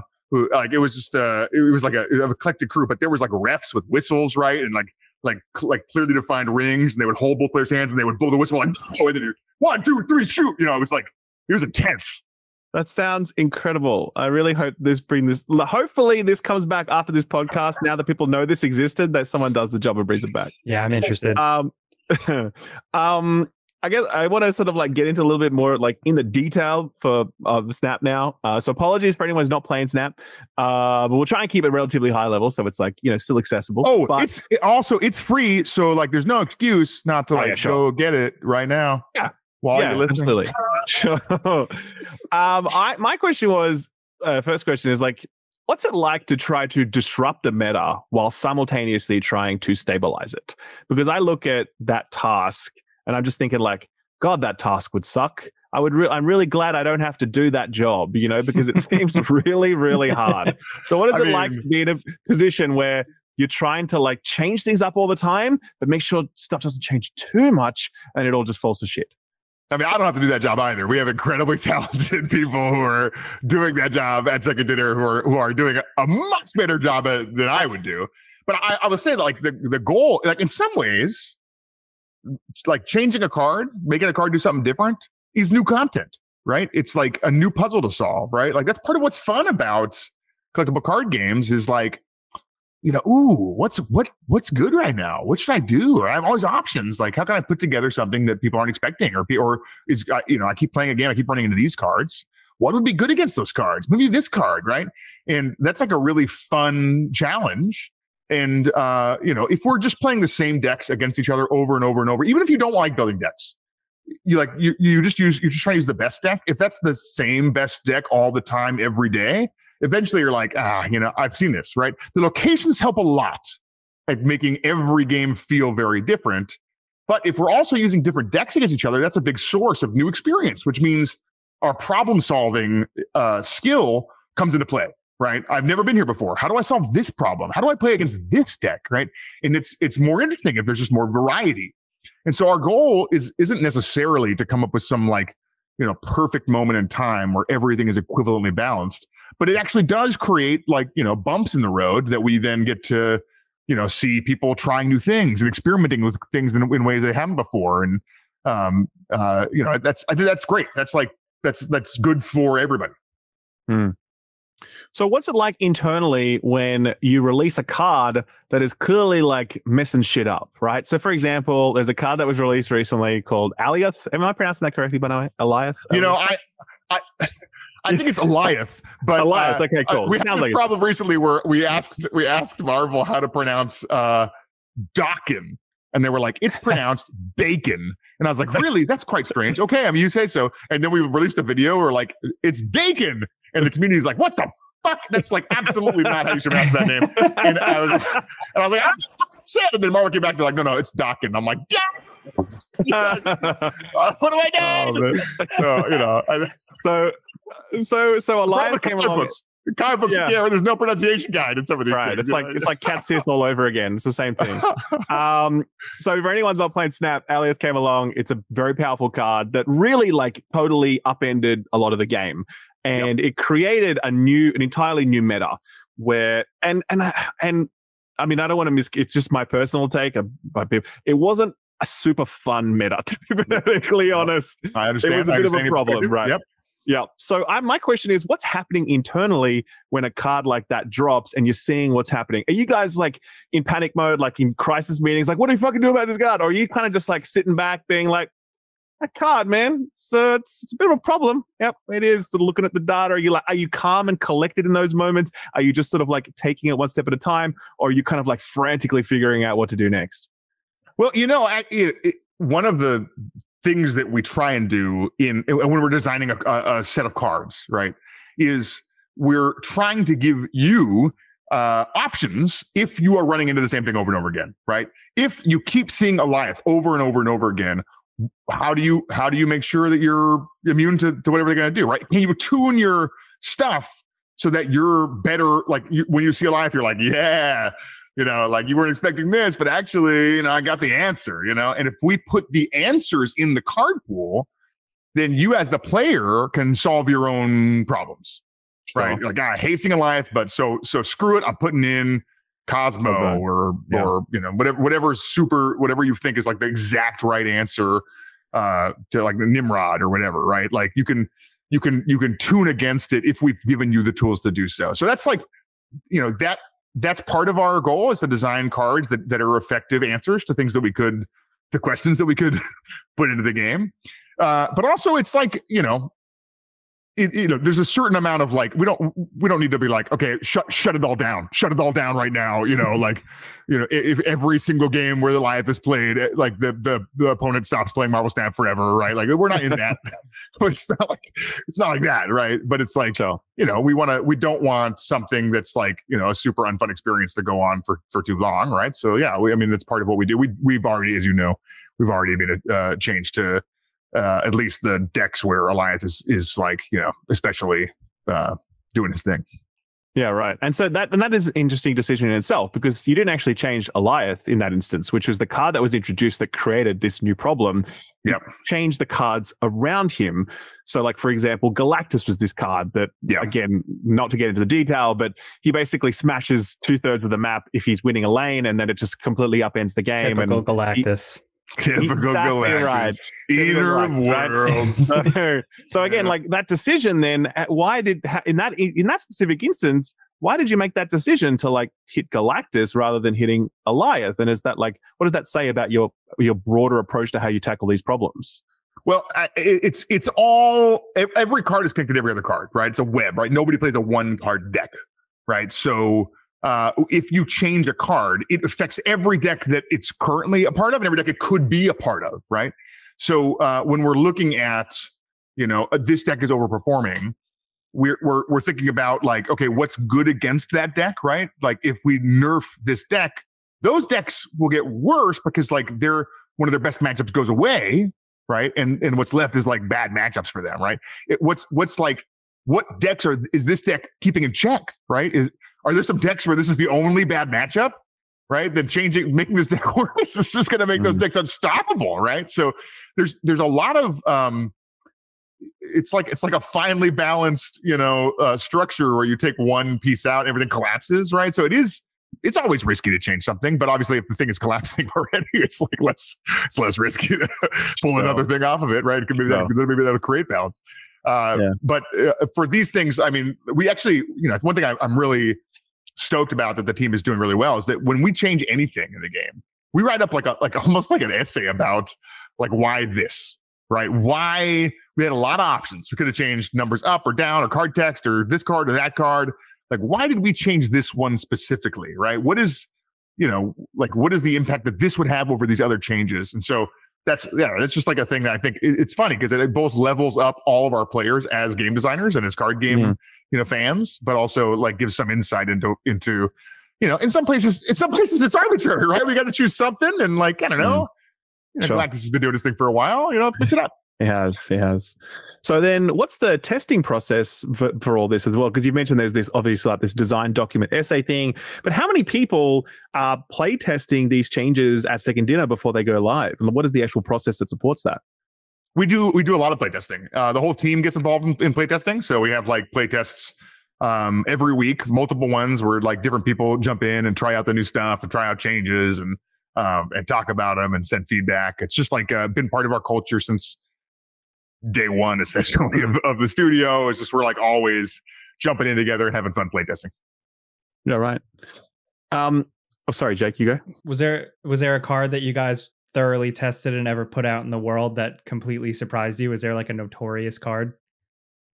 This happens all the time. Like our goal isn't to like define the experience that players will have. Our goal is to create tools that players like. There's just a double-digit number of people working at Second Dinner, and there's way more people playing Marvel Snap in the world, right? So like, we are just not going to be able to figure out every combination of stuff, right? Players are smarter, just the pure number of neurons, working this problem, out of Second Dinner is way higher, right? So constantly there's a way to like say, okay, this card gives this card +2. You're like, okay, we know that those then work together and it's a combo, right? But like, no player feels smart about putting those cards together in a deck, right? Because we figured it out. We made these cards work well together, right? But if we say, hey, look, this card gives the next card you play +3 power, and this card says, hey, when you play this, it splits into 3 copies. You're like, oh, what if I give it +3 power and then it splits into 3 copies? Now that buff happens 3 times. We didn't design those things to work together. We just designed some cards that did some weird stuff. And it just so happens that they're great combo together, and players get to discover those things, and then they get to feel smart, right? Our job as designers isn't to feel smart. It's to create opportunities for players to discover things that we didn't even know could happen. We just explore the space and create all these different options, and then players discover how to use those things together. It's like when people started making robots with penises in Zelda. You got to give people the tools to succeed. Exactly like that. Yeah. Exactly the same thing. That's right. I mean, you've just released a PC client for Marvel Snap. Very impressive client, by the way, because obviously I played on mobile, like almost all the time. But if you boot it up on PC, it looks really nice and it really pops off. So you guys did a really fantastic job on that. Congratulations. Thanks. Yeah, I really do feel like it's like a step change. It's weird. It looks like it always has been on PC when you look up on PC. It's just like, oh yeah, this looks great. Because often when you play play a mobile game on PC, it looks like you're playing a mobile game on a PC. But this is built from the ground up to be like a PC trading card game that the visual presentation on it is really top tier. So yeah, really like playing on a PC actually. But what can you give us a look at maybe what's next in terms of like big new rollout features or stuff that you got coming? Because obviously there's new seasons every month, sure. But and you added the ranking queue. Before that, you added a conquest mode, which is like a different game mode to play. Is there anything else that we can look forward to in the next little while? Stuff to keep an eye out for? Yeah, one of the things that we really like doing is publishing our roadmap. So you can actually go online and see the Marvel Snap, like here's what's coming soon, here's what's coming in the medium term, here's what we got here's what we're ideating on, right? Here's like some options that we're thinking through. So if like anybody who's curious gets to go check that out and then give us feedback on whether they think we're idiots, hey, why are you working on this? This is like, I want this. So there's some juicy stuff on there. We're thinking about new game modes. We're thinking about social features, and there's a bunch of other like great quality of life features that are coming up that we've been continually adding every patch. And there's some check it out. Give us feedback. Yeah, cool, nice. And in terms of for Second Dinner, do you see the studio staying as a one game studio? Like, is it like this case is busy enough as it is, or is it like, no, we're pretty hungry for some more stuff, and you'll be working on a second game maybe? Yeah, I mean, look, Marvel Snap is like basically this thing that like the whole studio is like, all in on, right? It's our bread and butter, right? It's like what we've staffed up massively since we launched it, and people are just like all trying to make awesome content and awesome new features for this game that we care so deeply about. But we're always working on other stuff. I got a couple other things cooking. It's just like they're not even close to the scale of like our big flagship. So yeah, right. And I mean, and for you personally, because you've been working on card games now since 2008. Is that when you started on Hearthstone? Yeah. Yes. So, I mean, yeah, basically. Yeah. So, I mean, for you personally, do you ever see yourself working on a non-card game? Do you have that itch where like, hey, one day I'm going to make something else? Like, is that it? Is that a thing or not? I don't know, man. I'm such a card game nerd, like this is just, I've always been into collectible card games. I love the genre. But it's interesting, card games, what's interesting about card games actually transcends some genres, right? Like the things that I love about collectible card games certainly are things that I tend to like a lot of genres. There are certainly some genres I feel like I could make an impact on someday. There's like, man, I wish someone would make a more accessible, more like high variance version of Civilization. I think that'd be dope. But I don't know that I'm the right person to make that game. I have like thoughts about a lot of genres that I think if somebody else does it in the next 20 years, maybe someday I'll be like, all right, it's time to fix battle royales or whatever it is. Please fix battle royales, please. I do think so it's interesting. Battle royales are roguelikes, I think. Battle royales I agree with that completely. You start from zero. You start like naked with fists or whatever, and then you like run around and get more powerful, right? Eventually you're like wearing a like level 3 armor and level 3 helmet. You got like a bazooka or whatever, and then you die. You lose everything, right? That's the roguelike experience. That's like how we define roguelikes. I would love battle royales to match even closer to the roguelike formula. I wish that instead of when you kill a person in PUBG, you get all their stuff. That's a narrowing function on variance, right? Then we end up like I always end up with a level 3 helmet and level 3 vest and the exact rifle I want with the exact scope I'm looking. You know what I mean? It's like the same every time. And I wish battle royales and roguelikes got even more married. I guess that's like the touch I wish to see. Well, we're stealing this idea, so thank you. Ralph and I are founding our new studio. This is the problem. There's there you go. Somebody who currently has a successful battle royale could just make this flip, and then you're like, oh damn it. I guarantee you, Tim Sweeney's listening to this right now, taking notes, man. You're going to see it in Fortnite roll down in 2 fucking weeks. Give him that all he needs to get it done. I'm the guy to really make Fortnite successful. That's what they need is this guy who makes card games. Well, Ben, really, again, can't thank you enough for joining us. It's always fantastic. Like seeing you and the energy that you bring and the way you talk about the stuff you're working on is fantastic. Being able to chat to you face to face about this thing that you've made is really amazing. As I said, I personally really, really, really love it, and I don't see myself stopping with it anytime soon. I think you and the team have made something really special. So congratulations. Thanks. And I appreciate it. I will say, listen, I mentioned this, maybe it was in the pre-call. I get like way too much credit for the work that I do on Hearthstone and on Marvel Snap. I'm literally one person on a team of like, the studio's 80 people, right? And my impact is closer to 180th than to like 81th, So it is real. We do really have an incredible team here at Second Dinner, and they're way more responsible for the success of Marvel Snap than I am. So I just want to call out the just unbelievable talent of the people who I get to work with every day. Definitely. Yeah. Well, as I said, it shows. As I said, I think you guys have all made something really great. So congratulations. And again, a big thank you for joining us. Really appreciate your time. Thank you. Thanks for having me. It was awesome to be here.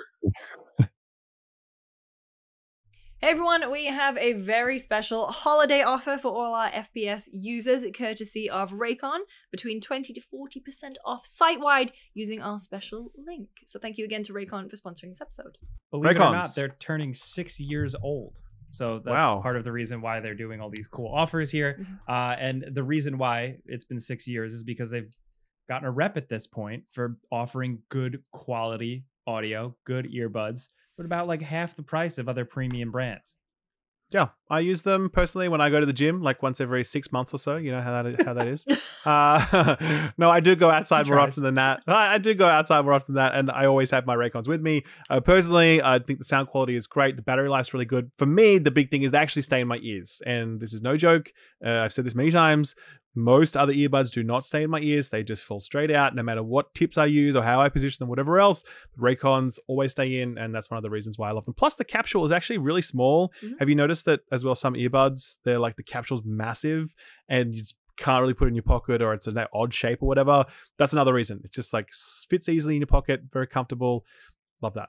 Yeah, I use them on hot girl walks, but I really like it because I can keep aware of the road as I'm crossing it. You don't laugh at my hot girl walks. The hot girl walks? Yeah! What the hell is a hot girl walk? That's just me walking.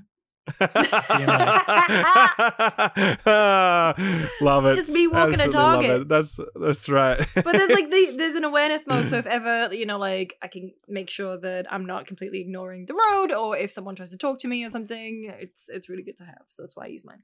It's got smart functionality, very easy controls, press of a button, make a call, pretty much do whatever you want. And the 32-hour total battery life with the charging case is awesome. Yeah, so look, if you want to grab a pair of Raycons, check it out. Celebrate Raycon turning 6 with their biggest sale of the year going on now. You can go to buyraycon.com/friends and use code BIRTHDAY to get 20 to 40% off site-wide. That's code BIRTHDAY at buyraycon.com/friends. Thank you to Raycon for sponsoring the episode. Yeah, check it out. It just also, we should note, it's their birthday. It's not our birthday. I know, it's not our birthday. We are not turning 6. It's happy birthday, Raycon. So that's right. Yeah. How old are we? We're like 2.5, aren't we? How old am I? No, we're almost that. We're almost 2. We're almost 2. And we're back with a user question. Remember, if you have a question for us here on the podcast, email it to contact@friendspersecond.com and we might answer it on the show. So thank you to Shri for this one. Gerard, do you want to read this one out? Sure. My name is Shri, and I think I know Ralph's answer to this question already, but what is everyone's perfect podcast games? In other words, games that you play without needing to engage in it fully so you can watch or listen to a podcast while you play. Watch a show or listen to a podcast. Well, everyone's going to think I'm going to say Destiny. Mm. And I'm going to say Destiny. So that works really well. That's like, I'm not interested in subverting your expectations. No, but the truth is, actually, I haven't played that much Destiny lately because I've been so busy with work. I haven't even touched this new season. But it was one of my go-tos. But I actually think the best podcast listening times that I had this year was actually when I was playing through Diablo 4 for fun post-review. And I know, again, we've spoken many times about the fact that everyone shits on Diablo and everyone hates it. But I had a really pretty good time with Diablo when I was playing it. And that is the perfect podcast game, man, because you don't have to pay attention to anything going on in Diablo, man. You were just running around, clicking on shit endlessly, totally mindless. So, yeah, I actually smashed some audiobooks and some podcasts during the whole Diablo 2 period when I was hitting it really hard post-review, and I was just playing it for fun. And, yeah, it's really perfect for that, actually. So, Diablo 4, people shit on it, but it's good mindless fun, I think. Don't take it too seriously. It works. Good mindless fun. Box quote. That's right. I don't think I have one from the last 10 years. I used to play a lot of Lego games, and they were really good podcast games. I mean, maybe Overwatch, but I haven't played Overwatch in a year. There was just a point. So funny. There was just a point where I got with it where I was like, I'm in the flow state. I don't need any of this. I don't. I can put something on in the background. Whatever. I'm a gamer. That's so funny that when you say oh, there's not that many, because I guess it sort of speaks to the types of games that you play that require more attention. Whereas I play so many of those types of games that could fit into that. I could have said Monster Hunter or The Division or Destiny or whatever, because I'm so wired into the whole looter shooter thing, where any of those games would be fine with a podcast. But yeah, obviously, if you're playing actual proper video games that require your attention, then yeah, podcasts don't work quite well as well. You know what I mean? Need my story beats, That's it. That's what I'm saying. If you're playing games with narrative and and they demand your attention, then you just can't. Yeah. So it's interesting. Sorry, go ahead. No, you go ahead. I was just I like chill out games, but I don't listen to podcasts, or I can't do more than one thing at once. And also I like to just be in it, man. I'm a 1000% gamer, nothing else. I need to be immersed fully.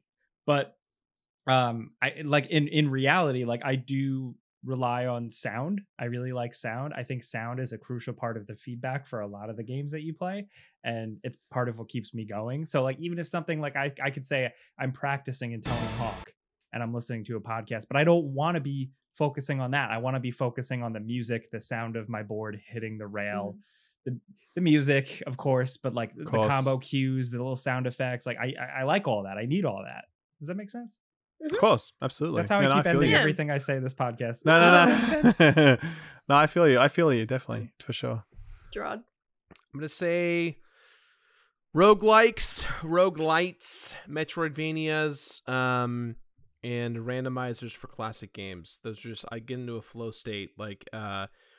If I used to wake up every morning for 6 months and play a randomized Super Metroid Crosslink to the Past run just to get my brain working, and I got so good at it that I would put on a podcast or watch a show. The same just goes for Hades or Revita or flipping Enter the Gungeon. I just love the idea of booting up a game, you're playing it, and it's completely random element that you don't know what you're getting. And because you're so skilled in it, you just adapt, and you just get a different experience every time, and you just get into that flow state. It makes sense. Yeah. Well, thank you for your an question. athlete. Yeah. I'm not talented enough to be an athlete, but thank you in that way. I'm not an esport guy. I think you could be an esport guy. I think I'd be miserable. Not that true. It sounds like a tough and life. Also, you're not 21, so you're out of the game. Oh man, that would suck. Well, you need to have no respect to anyone who does esports. The most amount of respect for you. You just have to eat, sleep, and breathe that game or those games to a degree that it would burn me out. And I would not want to ever play that game or any game like it ever again. So kudos to you, esports people out there who are putting in the work and grinding to the top, because it's a rough one, and I recognize you. And kudos to everyone who emails us with questions. Thank you so much again. Thank you, users. Thank you, users. A couple weeks ago, we were all in LA together. Obviously, in the last episode, we had our impressions of Final Fantasy VII Rebirth and Spider-Man 2. But we alluded to the fact that there was another game that we'd seen that week that we weren't allowed to speak about yet because there was an embargo. This embargo lifted last week, so you can probably guess what it is. It's Alan Wake 2. So we played about 2-3 hours of it, and here's what we thought.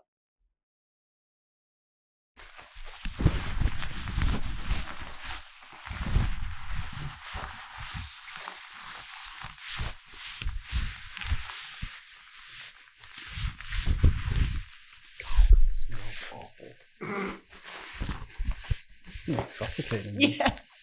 Hey, so we played some Alan Wake early. Alan Wake 2, we got to check out like a preview thing. We all played like, what, 2 hours of it or so? Like 2.5, yeah. So, Ralph, you want to go first? Yes, it's very good. And it's a show, mate, so I'll do these ones. Yes, it's very good. In fact, like astoundingly good, to be perfectly honest. I really was not... It's very rare that you preview a game and you walk out just being like, fuck me, that was a good video game. But this was definitely one of those previews. You messaged us 3 minutes in. Yeah. This is good. No, honestly. Because and this is the thing, right? I wonder about spoilers because I just feel like the sense of discovery that you find throughout this game is so core to what it is. Because really you're just sort of wandering through Sam Lake's imagination and the rest of the writing team who've supported him, obviously, and Carl, the game director, whatever.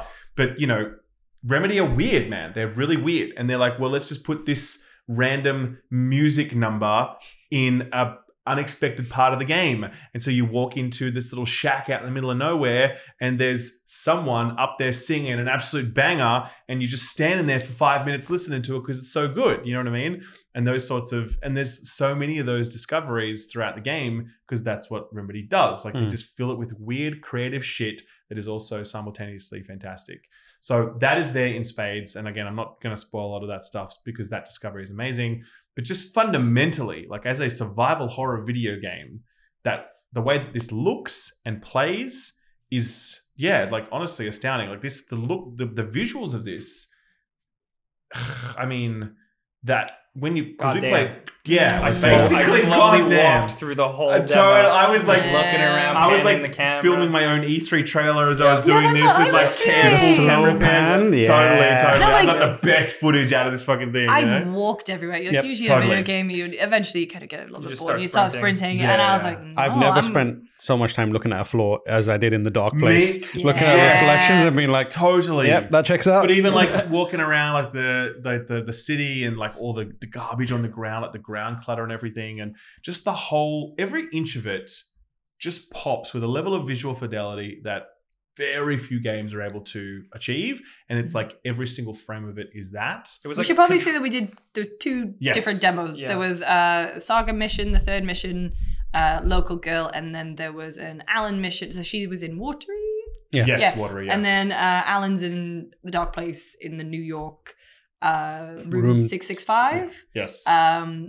And that was... It was just like a noir city that it's a city that's built on that like cliche or whatever you want to call it, and steeped in noir and totally grime. Like steamy and black and shadows and graffiti and like you end up in old a Art Deco hotel. hotels and all that shit, you know, full House of Leaves and also The Shining in there. All of that. I said in the bathrooms of the hotel rooms, it's a green.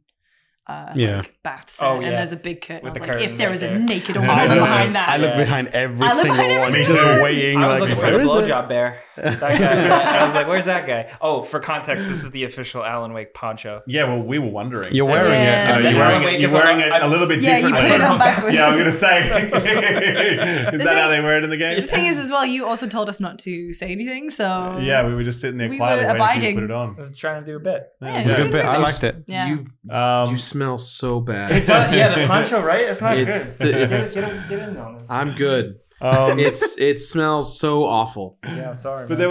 there was one section of the demo where the first section of the demo was actually in this town of Watery, but it actually kind of leads into this this amusement park which is out in this swamp. And it's called, if you are wondering why Sam Lake is doubling down on coffee so much, it's called Coffee World. And Coffee it's Land, is it? Coffee Coffee Land. Land. I It's think. got like a pot of coffee. Yeah, it's it's a game. They have like the Espresso Express, which is like See the you later. percolator. the percolator. They've got all these rides based on coffee, and it's weird but also amazing, but visually as well, because you've got these sort of like these rides that are lit up out of the Neon middle. parade lights with like a Totally. good bloom to it, Yeah. like through the woods. Yes, Excellent video game woods. I'm a It stickler looks- for Oh, spooky yeah. woods. Yes. Yeah, Really that good. area looks like the Pennywise is like kind Yeah. of like circus area in the new version of it. It was just really cool to walk around. 100%. Yeah. Because when you get in, it's like completely silent, and then you start hearing the taken. Spookies. And like combat for me was,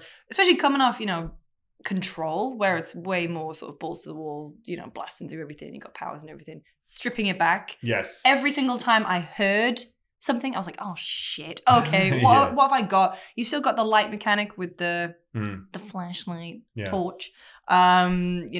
Like getting rid of that barrier of darkness. Shrub. Yeah. And then as well, I forgot that they teleport. Yes. Oh, And so that messed me up. I died like a good couple they times while I was teleport a like lot, getting yeah. used to it, and because you cannot take many hits. No, No, you really dodging. can't. it's challenging and it's tense. It is. Yeah, it was. One of the nice touches I think is really it's perhaps the best example of them taking Alan Wake mechanics from the older game, reinterpreting them and making them work in a survival horror game is the light system, where you can use that, but it's very ineffective from distance. Yes. So if you want to do the resource management part of it with your battery, you have to get up close, at which point you risk like getting hurt because they can teleport, and also they're very like erratic. Yeah. So I love that. Once I realized that, it's way more effective if I'm up close, that kind of like intricate balance of tension versus risk and reward, I was like, they figured this out. Also makes They headshots got a it. lot easier as well. Yeah, Yeah. Your yeah. reticle bloom is massive. Yeah. And if you're just like blind firing, whatever, like it's such a mess. So yeah, like you really have to be willing to hold your ground and get up close. Same thing with like jumping to the sequence where you play as Alan Wake. It gets even more survival horror-y tense because there are certain enemies where they're not worth burning resources on, but Yes. you can't really tell. The game doesn't. So you're like, oh shit, I shouldn't use the battery there. Yeah. Oh god, what do Well, I 'cause do? Like it's Sometimes they'll let you walk past them, and then sometimes Yeah. they'll like clothesline you and Yeah. like Yes. knock you to Yeah. the ground, and Yeah, you're like, And they're hiding in like the shadow, and you Yeah. won't see them up until they reach out from it, and you're like, oh. Yeah. it's a really creative way of keeping the through line of like the original Alan Wake combat, but like modernizing it, making it a little bit more interesting, a little Yeah. bit deeper. The best thing I would say is like if it's Resident Evil remake combat and Yes. Alan Wake, like OG Alan Wake had a baby. And Yeah, but Yeah. look, I mean, yeah, OG Alan Wake. I mean, yeah, Well, the only OJ thing Alan Wake, that's the only thing that's really carried over, I think, is the dodge and the flashlight. Yeah. Mechanically, it feels totally different. well, Oh. yeah, Just but like- I mean like the main thing is like you're flashlighting and then then killing. gun. yes, Yeah. yeah, But yeah. it just feels a million times better Oh, now. absolutely. Yeah, it feels so great. much weightier. And there's so Yeah. much more to it. It makes your sense dodge, now. yeah, You're like, like, this is how it should have been from the outset. Yeah. The shadows remind me of Ghost. Like the movie Ghost. Oh god, You know, I thought you meant when, like Ghost from Call of Duty. No, Like, no, don't no, worry, no, we'll no, get no, next you're talking time. about Destiny older again. reference. Yeah. No, and Jesus also Christ. older than that too. But like, yeah, when they're like coming out from the shadows and they're trying to pull you down, that was that. And so I actually found those villains really creepy. And I think survival horror villains or like enemies or whatever, it's like to get it right is hard because you had your zombies and we've got lots of those. We've got your generic monsters like, it's got lots of fangs and pustules on it, whatever. But like this is like shadows. And they're there and they're kind of looming and shuffling and they can all of a sudden like teleport on a dime past your shoulder and Like you need to blink. flip around. Like Yeah. just like they're a very menacing kind of enemy, but also that one that like connects with our psyche quite deeply because like we know what a shadow is. Like a monster is just this made up thing, but shadows, we know what they are and they're kind of scary. And to have them like take form like that in this world, I just think they've really nailed that part of the enemy design framework. And Yeah.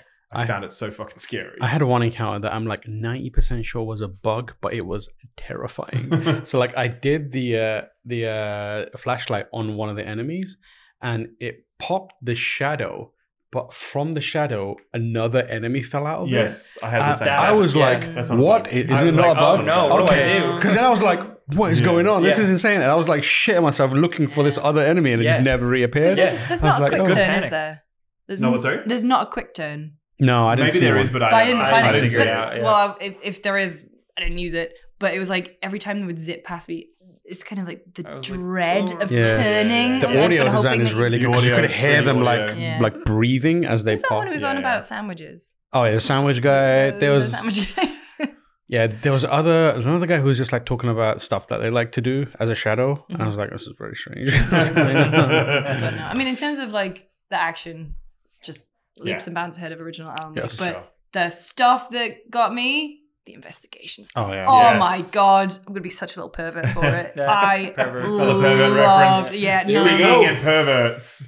That's from the last episode. But like picking up clues, putting them within the context on Saga's investigation board. Profiling people is also really cool because she sits there and she basically thinks about it, and then they do the cool shadow projection thing. And it was so cool. Yeah, there was also one storytelling technique they use where, like, to advance the story, you kind of have to go into like a little booth or an office, and you look through a pane of glass. And then the echoes?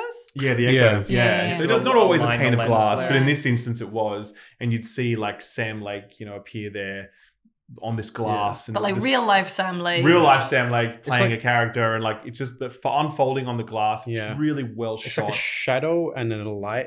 And you have to like get behind the shadow and have it like superimposed over the light. Yeah. And then it becomes like a moment, which is really cool. So the biggest thing I can say is that it's like the Saga stuff, and like a lot of people have seen, they've put a lot of videos out there for Saga. That's very much like what you expect. It's pretty straightforward. The Alan stuff is buck wild. That's where they're doing weird stuff. Yeah. That's like... And just again, I can't stress how good this looks. Like, I don't know what we got to record all our gameplay. Yeah. And I don't think there's any restriction on what we can show. And so we'll be able to see some stuff. Yeah, sure. But like, I don't think anyone's ready for just how good this game looks. I wasn't. And I've seen trailers and whatever, but until you actually see it in the flesh. Yeah. Again, like graphics is one thing, sure. And it really does well there. But just like the design of what they've done, like the art design that underpins these worlds is just like crazy. The thing, I mean, diving into Remedy Connected Universe stuff too, it's like, the places have such personality, especially like in Watery and from what we've seen of Bright Falls and, Deerfest and like all these little motifs that are around, and nothing felt, I think this is crucial because it's a video game where it's like nothing really felt repeated. Everything felt very bespoke and placed. And like when you're in the gift shop, for example, like doing that safe thing, like the level of detail on that was insane. It was. But rewriting reality as well. I was going to say, mechanically speaking, I think that it has a lot going on. There's elements of it that feel like simple things that you would do in other games that have been like given a layer of like obfuscation and they're complicated slightly. Like you want to solve a puzzle, you need to go to a different room, you got to go to a board, you got to place a thing there, and it on paper it sounds like it's going to be a pain in the ass, but it's executed so well, and not only does it execute well, it's executed in a way that plays to the strengths of Remedy, in a way that it shows how much confidence that they now have in themselves and what they do. So like when you open like the Mind Palace, it's instantaneous. It's instantaneous. Every time I did it, I was like, it's instantaneous to the point where if you are running forward as Saga and then you hit the Mind Palace button, the final part of the running forward animation in the previous carries forward, so you can tell like it's like going like that and like putting you in. It's really clever, but like the way that they do it is like on paper it's like one too many like layers to get something simple done, but it works in the concept that they have so well that every time I was like, I'm gonna go to the Mind Palace and look what this is, it's like a joy. You're like, oh, this is so good, I feel like a detective, and they're hitting that true detective kind of inspired by. You feel like a detective. There's a really nice loop of solving the puzzle, like seeing the red string go on the board, and when you've collected all the clues, like a little green post-it note appears, so you know you've done it. And then with Alan, obviously he is a writer, so being able to change, that's my stomach. I burped. No, you burped. That was me none burping. of my stomach crumbled too. Right. And with Alan, like the being able to rewrite reality, like being in the ballroom, in the hotel. I'm not going to spoil anything like story-wise, but like you can have an event there, and then it again just changes. Like you see him typing and everything. Yeah, just the trickery swaps. of it is so cool. Yeah. It's like, It I is. think I need to rewrite this scene, and it's like, Yeah, and the screen flashes, and then you're in a different scene. Yeah. Yeah, like every time he writes it, every time he finds something, he always comments on it. He's like, yeah, well, This will move the story forward. yeah. I love his voice, by the way. Yeah. It's so good. The clicker as well, like very impressive. cool. I think Yeah. that's really like you can capture light into this thing. It's like a artifact of some sort. In Alan's world, in Saga's world, it's just a clicker, and you go and you use it in certain spots, and it will change. As an object of power. Oh, it's an object of power, 100%. But yeah, it changes the world like in an instant. It's very, very, very cool. Yeah. It's also nice to see like more of the supporting cast as well. So Yeah. Tim Breaker, Sean Yeah. Ashmore, Hanging out. and obviously the singer. Yeah, the singer. The singer. you were talking Oh, the about singer. earlier. Yeah, Well, I so mean, we everyone won't knows who it is. spoil. Everyone's Yeah, Do they yeah. know? Oh, Yeah, it's already it's out. Yeah, It's out. yeah, Yeah, it's this is an out there. IGN footage. Yeah. So Oh, it's it's in the IGN. Yeah. I haven't seen that footage yet. Also, Yeah, right. can I be like, I'll be the one to gush because like I feel like it's like I've been holding back, but like Sam Lake out there, leather jacket, tie, James McCaffrey's voice, god tier. So it's like that's like I'm like I agree. It is that- very good. I hate to like overly gush, but like for that, like I gotta. Totally. No. Speaking of that, is there anything that you guys think you would see that any negatives so far, or something that could crop up? I would say the only thing was like Something it was a bit overextending. obtuse. Some of it was a bit obtuse Yes. sometimes in terms of like puzzles and things, where to go and what to do. And like I was talking to the team afterwards, and they're like, "Oh, well, actually, in that part of the demo, of when you're in this part of the world, you've already been here before, so you actually kind of know where you have might more need to go context, this yeah. time around." Okay. Versus before, where I was Yeah. kind of wandering around and going the wrong direction. And also, like, it took me some time to learn how this whole rewriting of the story mechanic worked. And I got really stuck for a long time because, again, we were dropped into a part of the game where that would have already been tutorialized. And so whatever. So outside of that, though, no notes. I had the same thing where it's like especially during the final Alan Wake segment, it was like I started to reach a point where I was like, I don't know what I'm supposed to be doing. I'm Yeah. like running around in circles and I'm not sure. And I spoke to them and they were like, yeah, we kind of like need to put some, because it is like weird logic happening in this game, and you're like and you have to be able to communicate what you need to do without breaking that weird logic. So I imagine it's tricky to get that balance right, but they were like, yeah, we need to add some steps in between to kind of nudge you gently in the direction. Yeah. Like we figured it out ourselves eventually because it's like we kind of are able to put them ourselves into their mind, and we also played a bunch of these games before, and so we could do it. But I think for the average person who's just like picking this up, they'll need a little more like, you kind of maybe should look at this, and then if they have PS help or something. But like, I I don't expect know. they'll introduce a few more like sub mission stuff where it's like go here first, then here, and then here, and you'll be like, oh, I get it, A B C D E F. Because I did like, I I did kind of like how it was challenging and also not very handholdy. Yeah. But I agree, like there has to be a line because it can be There rough was a because it's so tutorial many. section in the menu, but I didn't. Look at it. I think it's tricky because also like being confused and trying to confuse the player is a you have core to have the part aha. of the game. Like it's like there's moments where like you enter a room and it's a loop and you're back in the old place. Yeah. And then that kind of blurs when you're actually just running around the same location over and over again trying to figure out where you are. And you're like, is this supposed to happen? What's going on? Yeah. Like, yeah.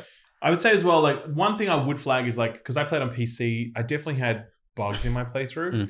Now, this is a work in progress build, very standard, obviously, and there's always like changes made up until launch, whatever. So, of course, at the same time, definitely noticed some things and things that weren't deal breakers, but enough that I was like, okay, well, I probably need to keep an eye on this at launch. So, if the rest of the game holds like this, cool, fine. It's going to be great. As in, like, there'll be some issues, but like none of them are going to stop you from having a good time. But if the rest of the game is perhaps a bit more rickety than what I experienced here, then I'd be like, okay, that's a bit concerning. So like bugs is definitely something on my radar. Yeah. Again, not a major concern, but just something that I was like, well, I've seen enough that I need to pay attention to this at the review time. Yeah. So yeah. The writing's great as well. Like they They are. also said it's long. I think this is longer 20 hours. Yeah. They said Yeah. it was. Because we played for like Which 2.5, is like 3 I hours. can't think of a survival horror game other than Alien Isolation, which comes close to that. The Evil Within was pretty beefy, right? No. I don't think it's 20 Alien hours. Isolation but, was great for the first 10 hours. Well, that's the thing, because that was 25 in total, and everyone's like, it was too long. Yeah. But I mean, with this as well, it's like two stories, two stories intertwined, but also very different vibes. Yes. In kind of both, like Saga's was very small town quirkiness, very True Detective, and then in Alan's stuff, just sheer like I was more nervous playing the dark place. Yeah. And But there was- when we talked to Sam Lake about it, and I was like, oh, how do you balance the humor?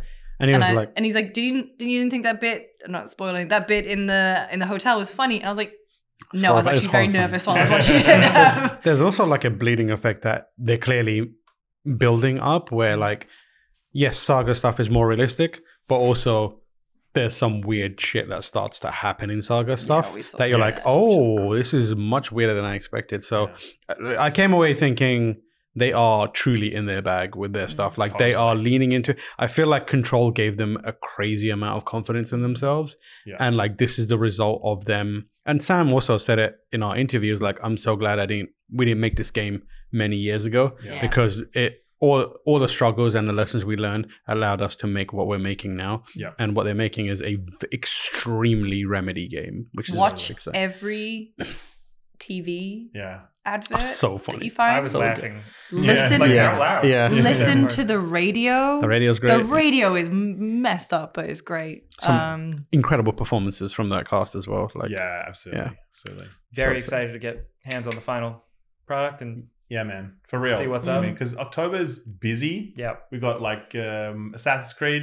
We got Spider-Man. We got Super Mario. Don't care about any of it. We got Alan Wake, baby. I mean, I feel like something else. There's definitely something else I forgot. But I mean, like for me personally, I think Alan Wake is like the thing that I'm really focused on being like this is going to be pretty special. So So to be continued. Yeah. I apologize for not contributing to this conversation. I did not play Alan Wake. No, we're sorry. That was all right. No, I'm sorry. And I also was being rude with being on my phone, but I had to. So you playing Angry Birds? I had a fire to put out of a personal situation. Unfolding emergency. So yeah, Alan Wake, man, it's good shit. I was pretty blown away. Very very excited about that one. Hope they stick the landing. I'm sure. I suspect they will. Never say. You guys got so much. No you guys got so much love for your individual coverage of Alan Wake 2 by Sam Lake and the crew. That's so cool. Oh, that was nice. That was really cool. I did feel like when Sam Lake tweeted me a bunch of like flame emojis and love hearts. That's the most I've ever seen him give anyone. Senpai noticed me. I'm feeling pretty special right now. It's pretty cool. Max Payne himself tweeted at me. I wish I could have made it, but I couldn't make the preview. Did I tell you? I can't remember if I said it in the preview, but my biggest revelation from the Alan Wake event is learning that Sam Lake actually owns sweatpants. Okay, I can't imagine that. I thought he would just sleep in a three-piece. No. So that's a big surprise to me. Right? Yeah. I still can't believe it. And he has like a special mold that he puts on his head at night to protect the hair. And so when he wakes up, it just... And he just like, that's how it goes. Got to do it. So, yeah. So there are a bunch of other games that are coming out that I think we should talk about. I'm sorry, there's just too many games, guys. There's too many video games, man. Stop video games. There's too much shit on me. Too much shit on me. There's too much shit on me. I mean, so we've already obviously spoken about Mirage there. I mean, so we've got Forza, Mortal Kombat, Cocoon, and Cyberpunk. Who's been playing Forza? Anyone? No, but I really want to. Yeah. I actually got sent a review code by Microsoft and I've been so busy that I didn't get a chance to boot it up. And I'm so sad about it because I actually really like Forza games these last few years. Like I'm actually getting more and more into driving games.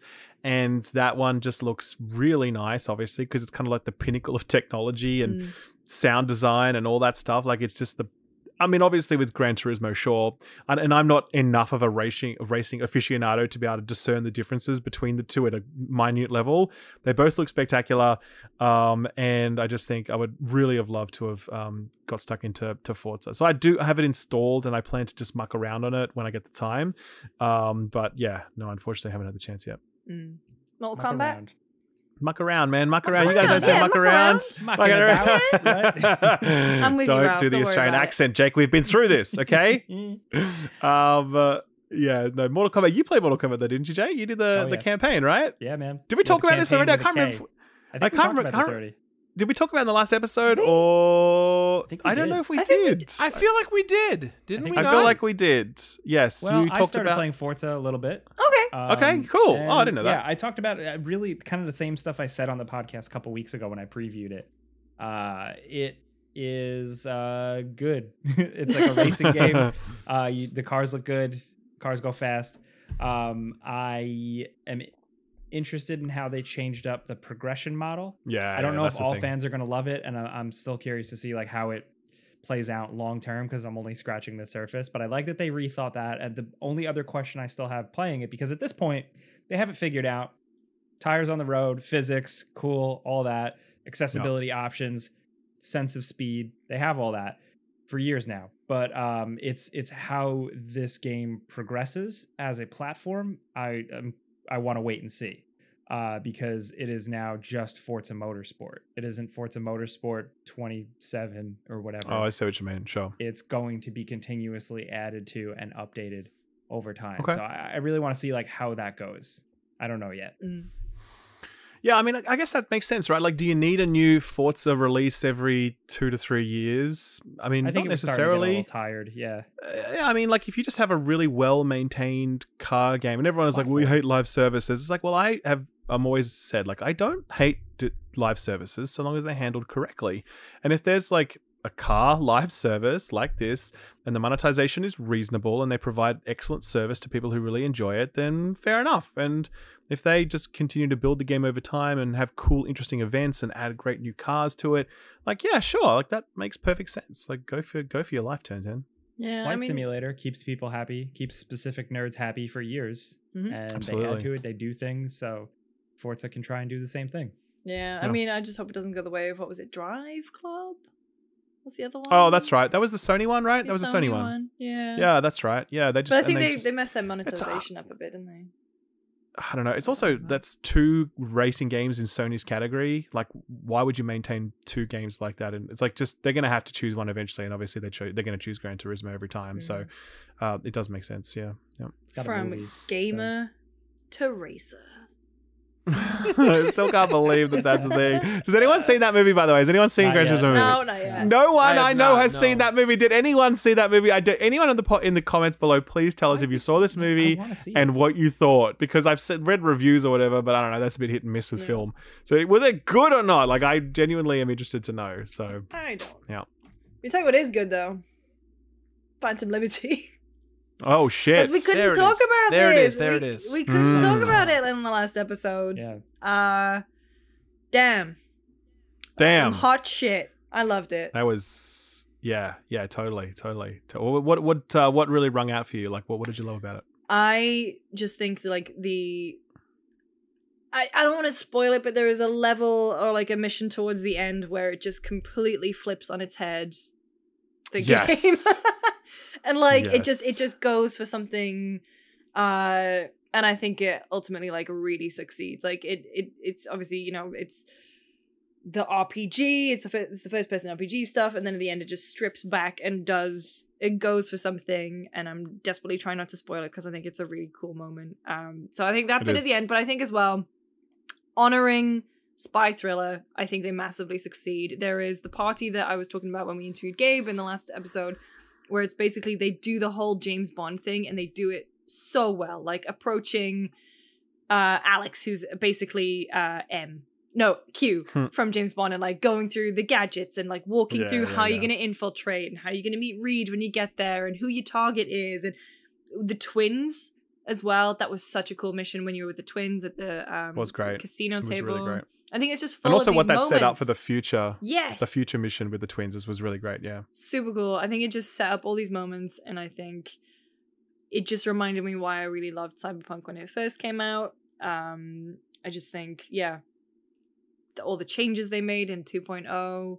I feel like everyone has been saying this ad nauseum for the past couple of weeks, and we're a little bit behind the curve because of the way the show's lined up, and so I'm not going to go on about it too much, but I loved it. I love being back in that world.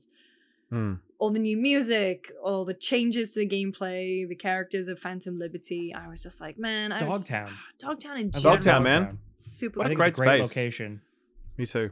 Did you guys do the mission at the fun fair? At the theme park? No. That was one of my favorite ones. It's I didn't know. just a side mission, but it's just a really nice... in Dogtown? Yeah, and it's nice, like a nice character moment.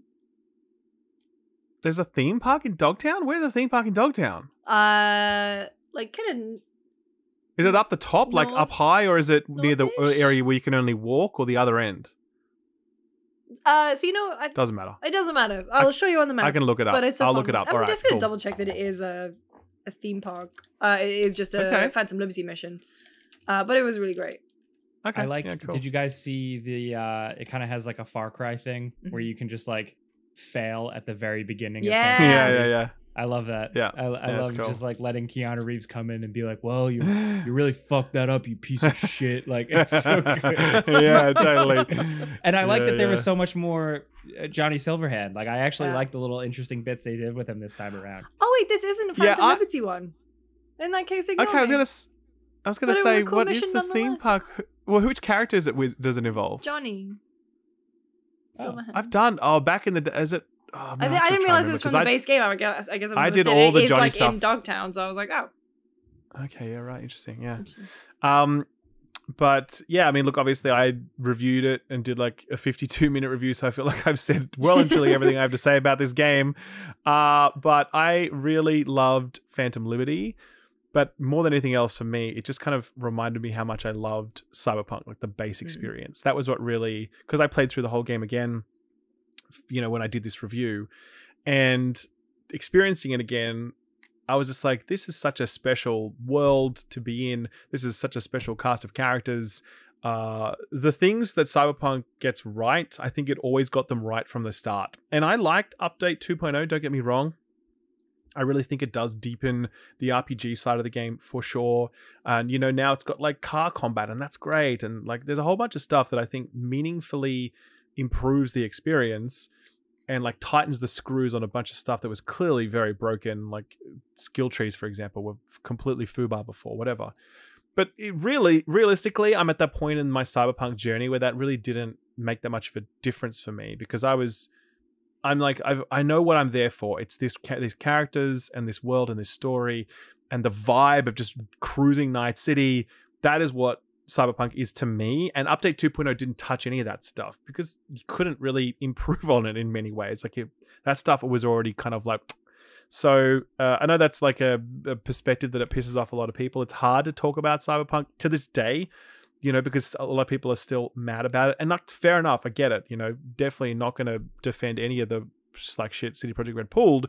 Yeah. But I really feel as though this playthrough made me realize just how right they got so many of the aspects from the jump, and that had the game not been such a busted experience at launch in terms of all the bugs, that it would have had a much better reception. Well, obviously that's a dumb thing to say, but you know what I mean? Like, I think those elements that really worked, I think people would have been able to see those a lot better. And, I think that would have been great, because those things really do deserve to shine a lot more than they got the chance at launch. So, yeah. Mm-hmm.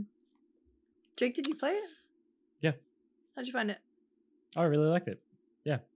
It's cool. I think the best part for me was Dogtown. Again, like I really liked it as a location. I thought it was just really... like it just felt very like what I always pictured Cyberpunk in my head, like when you hear about the concepts or you flip through the rule book where it's just a giant shit show. And that's what it really felt like here more than anything. And the fact that like every area is detailed, like in Night City you'd come across a stretch here and there of like highway or big main street where you never really wanted to get out of your car. It just looked cool. There wasn't really a lot going on. I feel like Dogtown had a lot more moment to moment, just like packed with shit and cars on fire and civilians doing some weird thing and like a tunnel and just so much going on that like that was really the biggest thing for me. I think that sorry, go ahead. I was going to say Dogtown's basically like Hill Valley in Back to the Future 2 after Biff gets the almanac. Yeah, or like escape from LA too, like big Kurt Russell vibes there too. Yeah, it's cool. Yeah. It is very cool. Sorry, Jake. Sorry, Gerard. I was just gonna say, I don't know if I told you. I told you guys, but I ended up going to the Cyberpunk party with Ben Starr the week that the game launched. It was really cool. Idris Elba showed up. Mm-hmm. He was really that's so cool. He was what amazing. Accent did he have? the standard one that he has. The one I don't know accents or dialects regionally. Lucy's so fixated on it and the Idris Elba accent. So can't get over it. It's happening to me. But I ran into our friend Gabe. We just interviewed him. And he gave me codes to Cyberpunk. Yay! So There we go. I'm gonna start playing when I finally go home. So have you actually played? You haven't played the base game. Like you've never played Cyberpunk before. I played a couple hours of the base game when it All right. first launched in 2020. I put it on my PC and it just didn't work very well for me. Sure. I would love to see your perspective on Cyberpunk. Actually, like the completionist perspective on that, playing it from start to finish, all the like achievements. I think that'd be really. It'd be really cool to see your take on it. So I don't know if you have the time, but it'd be cool. I'm thinking, because I have so many games lined up from now until November, but I'm thinking about trying to maybe sneak it in December. So we'll see. It's a big game, like, but I'd love to. It's like I reckon it's probably 80 hours to complete. Yeah. I would say about that in that ballpark. Maybe a bit more now with Phantom Liberty, probably maybe 90-ish. But it's not like ridiculous. It's not completely unmanageable. So you could definitely knock it over in a few weeks if you sort of chip away at it. But yeah. Hell yeah. For me, it's been good playing through it because, played it in the early days, had some issues with it here and there, of course. But then I was also going back every year for every significant update. Like 1.5 was a big update. So GameRanks would want to do like, hey, Cyberpunk 1 year later, Cyberpunk 2 years later. So it kind of became like a thing I would just dip my toe in and see how it was technically, coming together on consoles, platforms and stuff like that. But then it kind of detached me from actually like what the game was. So jumping back in again and mainlining through Phantom Liberty kind of like reminded me like, oh yeah, this can be pretty cool. Again, like Ralph, what you said, like sins committed in the past, very much worth punishing. But it's a net positive that now it is a cool and good and solid game. Just like any other game before it that has fucked up and become a cool thing. No Man's Sky, people wanted to like have a class action lawsuit against Sean and Hello Games and stuff. But now it is fantastic. And again, it's always like a net positive is there's another good, solid package of a game in the universe. Yeah. Totally. Yep. I'm a big fan. And like obviously the sequel, they're working on it now. It'll be a long ways off. But really interested to see how that goes, man. Because I'm keen for not to dive. What do you want from a sequel? I don't know, man. Honestly, it's going to sound really reductive, but like if you just gave me the same sort of thing again, but you tightened up like the sense of decision making that was going on, right? Like as in right the way through. Because Phantom Liberty has some good decision making, by the way. Like you can really affect outcomes of your decisions. If you made that a meaningful thing throughout the rest of the game, if you tightened up the RPG systems so that like, because right now there's a lot more in there, but it's still quite messy. Like there's a lot of just stuff going on, a lot of perks, a lot of whatever. If you kind of made that tied up, more interesting in terms of the builds you could create. But then if you just had the same city with the same sick storyline and the same cool cast of characters, I'm kind of happy. Like, again, I know that's not a particularly interesting take, but like, I just really love what that is. And I'm interested in another story. I actually just want more Night City. Like, it doesn't need to be a different location to me because I still think there's so much that could be extracted from that location.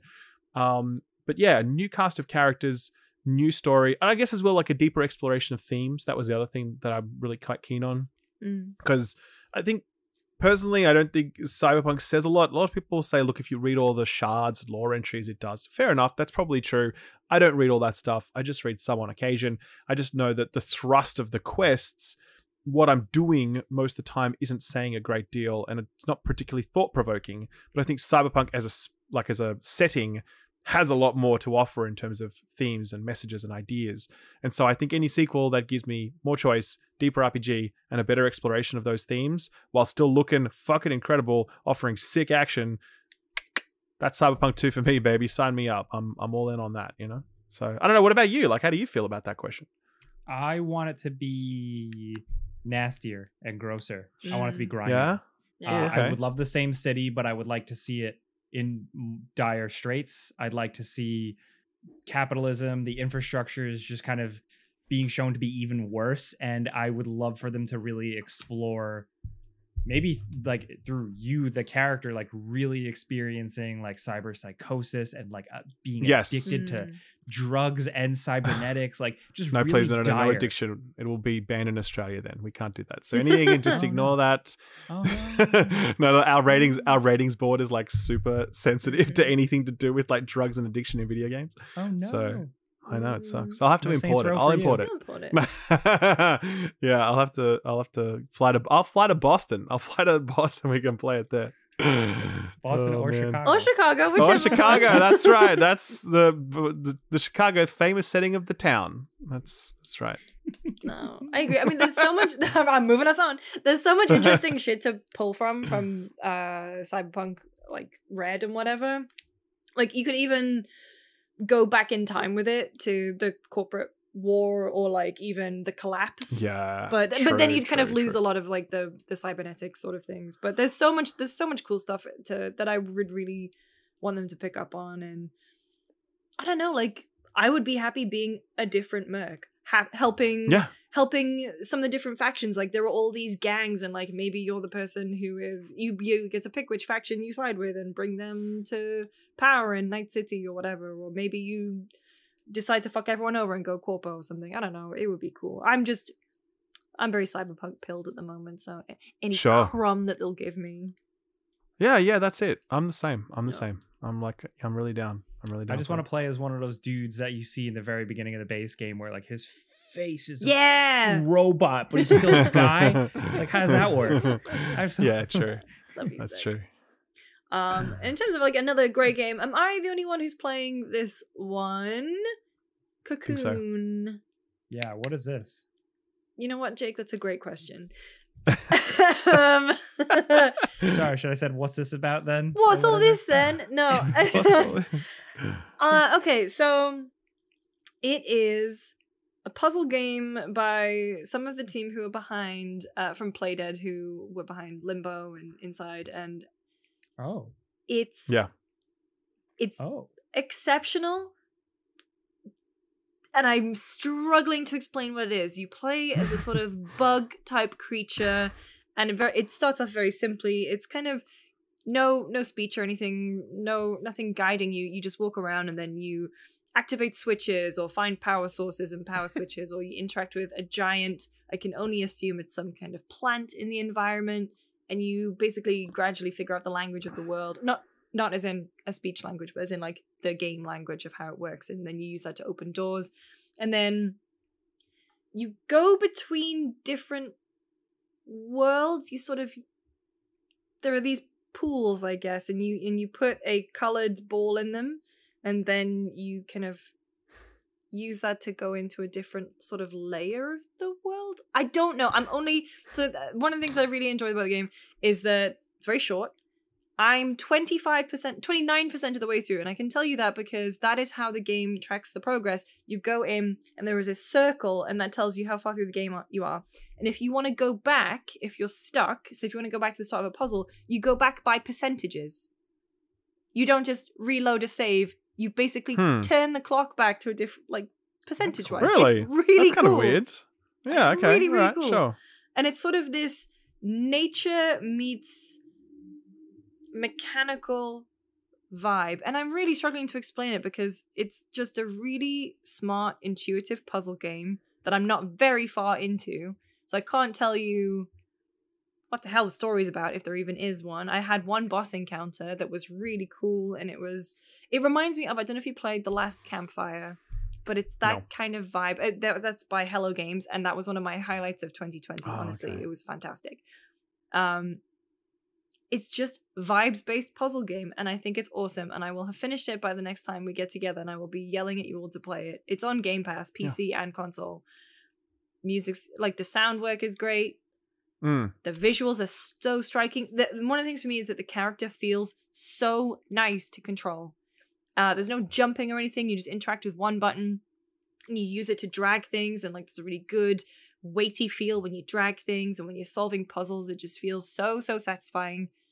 And I'm probably doing a terrible job of explaining exactly what the game is. I'm just implore you all to try it if you have Game Pass. It's $20 on Steam, I think, but it's a little gem. It's a little gem.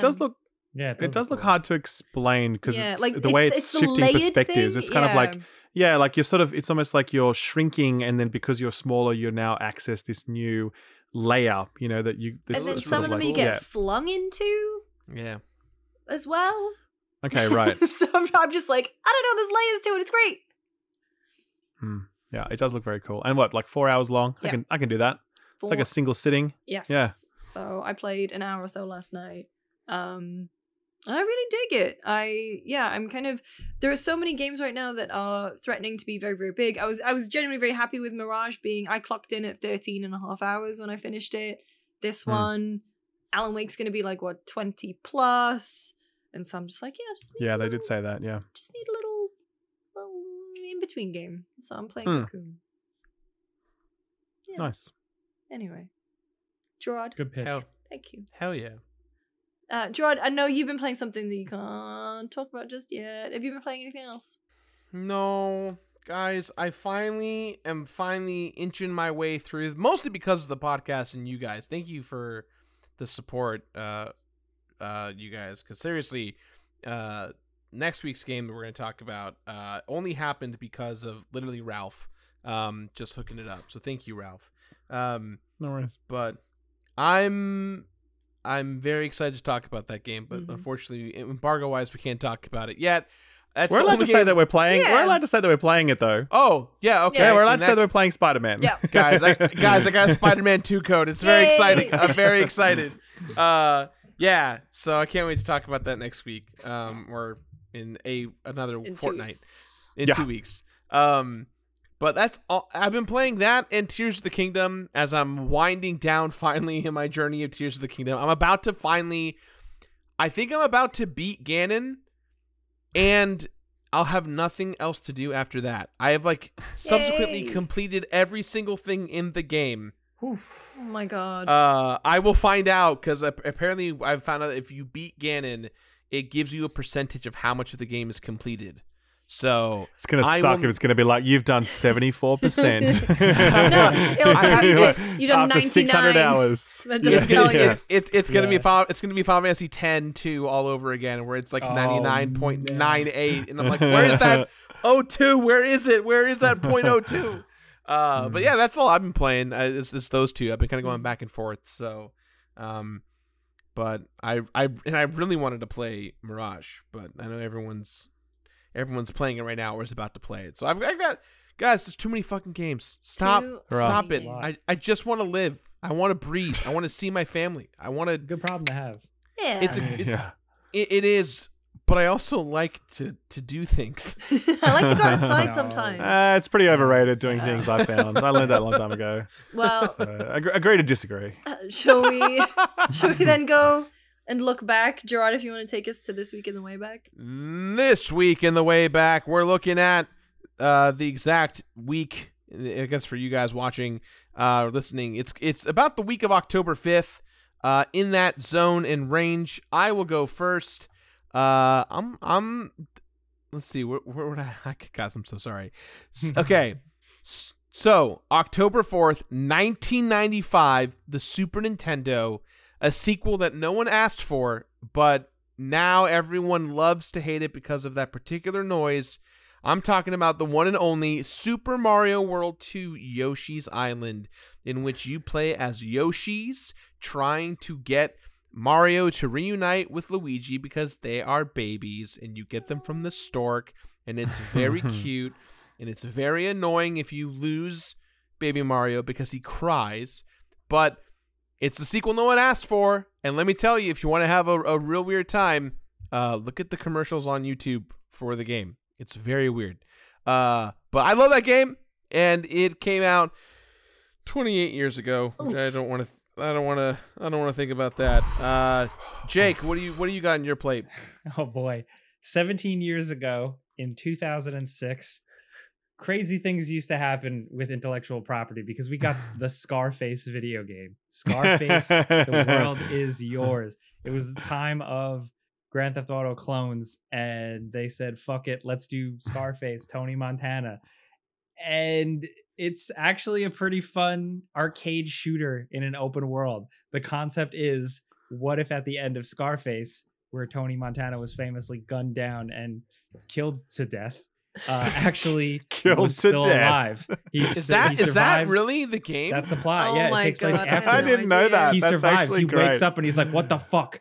And then you just have to rebuild your empire from the ground up in a crime simulator Grand Theft Auto game. Great. So it has combat and shooting, and you build up like a balls meter or a cojones meter, and it's kind of like a rage meter, and then you can activate it, and then you're kind of like invincible and you have infinite ammo, and it's kind of like say hello to my little friend mode, where he's just like, I'll you all assholes, and he just starts cursing at everybody, and you get to shoot everybody. Also, it had like driving and shooting combat while driving. I'm pretty sure you could like dual wield rocket launch like RPGs while driving in your like convertible and like shooting dudes. It was crazy. Yeah, the games like this are not made anymore. No, Dude, so David McKenna wrote this game. To give you guys an idea, he wrote the screenplay for American History X, Get Carter, Blow, Bully, and SWAT. Like, this is like a... Yeah, I Oh wouldn't my say it's like God. on that level, but they Wait. they tried. Wait, was Al Pacino in this? Oh, Oh no, think- archive footage. Robert No, He's Loggia just was. weird about games. Ice-T Well, was was in that- it. he Roger was- Ebert, he- like, video and games he- cannot be art. Ricky Shut up, Roger. Gervais What? and Tommy Chong. Oh, Cheech and Chong are in it. Okay. Oh, here's We a have fun to go back fact. and review this game. Pacino did not reprise the role of Tony Montana in the game. He did, however, allow the likeness to be used, and he got to pick who played him. So yeah, he's His in butt there double. in archival footage. Andre Sojliuzo, who's also in Transformers and You've Got Mail. There you go. It was Damn. quite a game. There you It go. also There you it go. also came out on the Wii. Did not know that. Oh, I didn't know Yeah. that. Wow. Yeah, it was a big thing. It was cool. Vivendi, it was a different time. Like we had a Godfather was. game, we had a Scarface game, Mm. Reservoir Dogs was. game. Yeah. Yeah. Sopranos game later on. Oh yeah. Yep. There was a Sopranos game. I love Sopranos. Mhm. I gotta.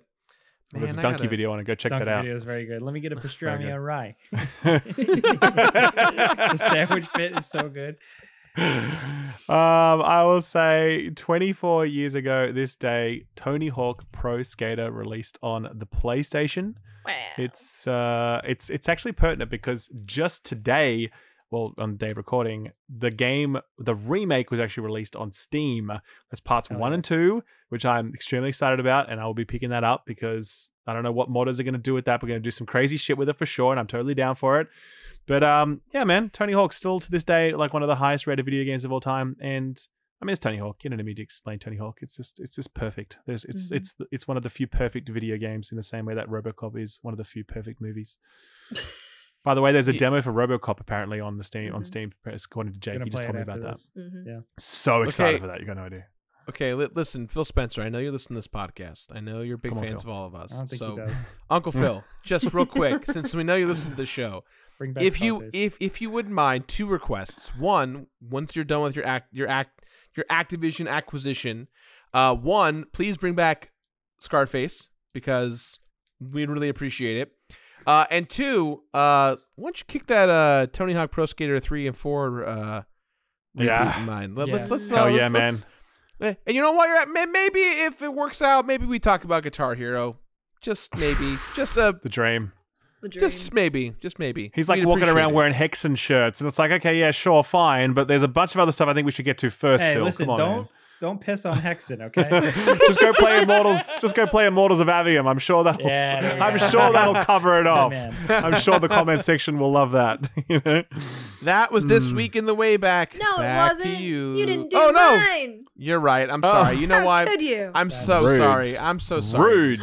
I'm It's so sorry. fine. An often forgotten game, but an absolute banger nonetheless. Or at least in my memory, 10 years ago, Enslaved Odyssey to the West.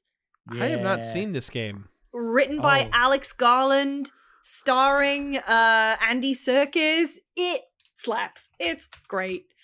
It's one of those ones where I can remember the box art from retail, but I've never played it. Yes. It's one of those ones. ones. Anymore. This walk God, so that is Horizon some Zero Dawn could fly. This really is wow. Oh, actually, I do remember this. I have seen this because isn't this being remade?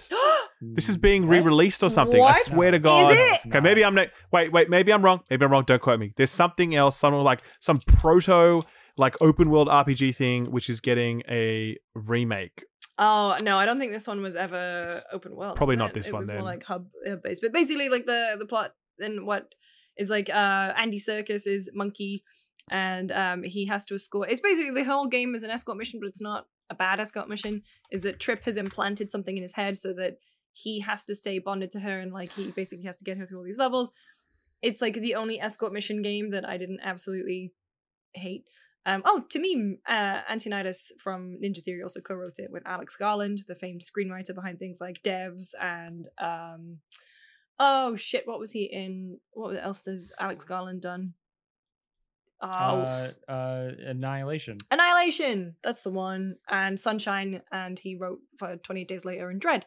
Anyway, he was also a consultant or a story consultant on DMC Devil May Cry. Mm-hmm. He was also meant to be doing the Halo movie from like years ago or something. Like his name was attached to it. But no, anyway, I remember just falling in love with that game when I played it, and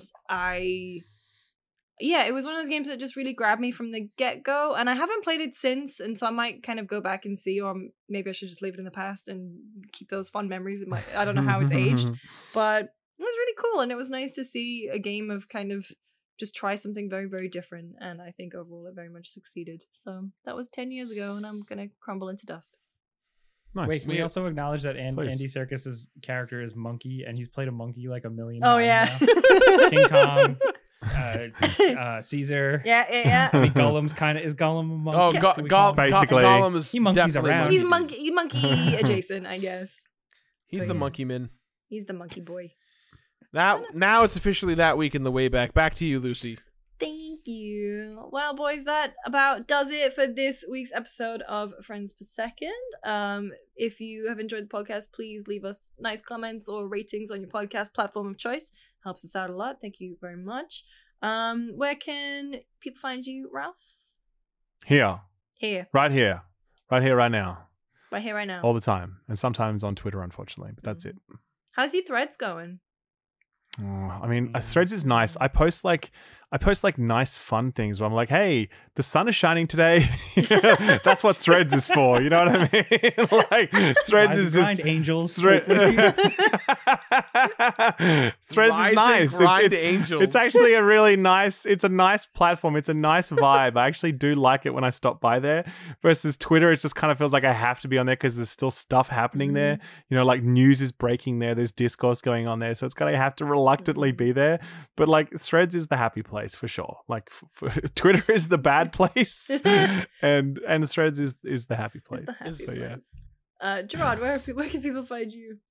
YouTube.com/thatonevideogamer, where I complete games. But I haven't made new completions videos in a while because I've just been traveling so much. I got a video on Spider-Man 2 coming in a couple of weeks. You can check out. And in case you wanted to get caught up on all the FNAF games, I have a gigantic FNAF compilation coming out on Saturday, so you can watch me suffer playing FNAF 1, 2, 3, 4 and Sister Location. I stopped after that because there's too many, and honestly, true story, those games, like I had to take anti-anxiety medication and see a doctor after I completed them because they had very difficult. No, there's a part of. I feel like a dumb person bringing this up. There's like an online challenge that Markiplier made a long time ago that became like the norm of completion for people, which is called 20/20/20/20 mode, which is like you set all of the bots in FNAF 1 and FNAF 2 on the hardest setting, and it's like the jump scares. I had to get so good at the game that the jump scares would constantly kill me, and it like fucked up my adrenal glands, and like it was a chaotic time of my life, and I'm glad to not play those games ever again. I had to go to the doctor and after I did those, there's even a game called like Ultimate FNAF Night where you can like have like 30 or 40 bots on the hardest setting. It's chaotic, guys. You don't watch MatPat or whoever. Don't do. Just watch other people play the game and live through them. FNAF's fine. The movie's coming out. That I shouldn't be talking about FNAF. I've done too much. I've done too much. Thank you for having me. I yield my time. And Jake, what about you? I'm gonna be in bed. Take Ben Brode's advice. Yeah, I'm still moving, and my place is being renovated now too. So videos when I can. Spider-Man, definitely. Complaining about Assassin's Creed Mirage, probably. That's on youtube.com/Jake Baldino. Then game ranks during the day before you buy, the Friday news show, stuff like that. And here, of course, my favorite place. Aw, this is the good place. The good place. That's indeed. a show, right? Oh, yeah, it is. Yeah, it is. We saw It is a show. the set. The set. That's right. We did. Yeah. Oh wait, Jake, you did not. I'm sorry. Jake wasn't there. That's when we visited Hill Valley. We did go to Hill Valley instead, so I think we made up for that. Yeah. Oh yeah, I never posted those pictures. I should do that. Find me on Instagram at Jake Baldino. Well, he'll post the pictures of when we went to Hill Valley. Pictures of that, yeah. All right, and you can find me on Twitter, Alex James Games, and during the week, you can also find me on Gamespot and Giant Bomb. Thank you again, everyone, for watching and or listening. Jake, take us home. Tie your shoes and go to bed. I certainly am. Bye.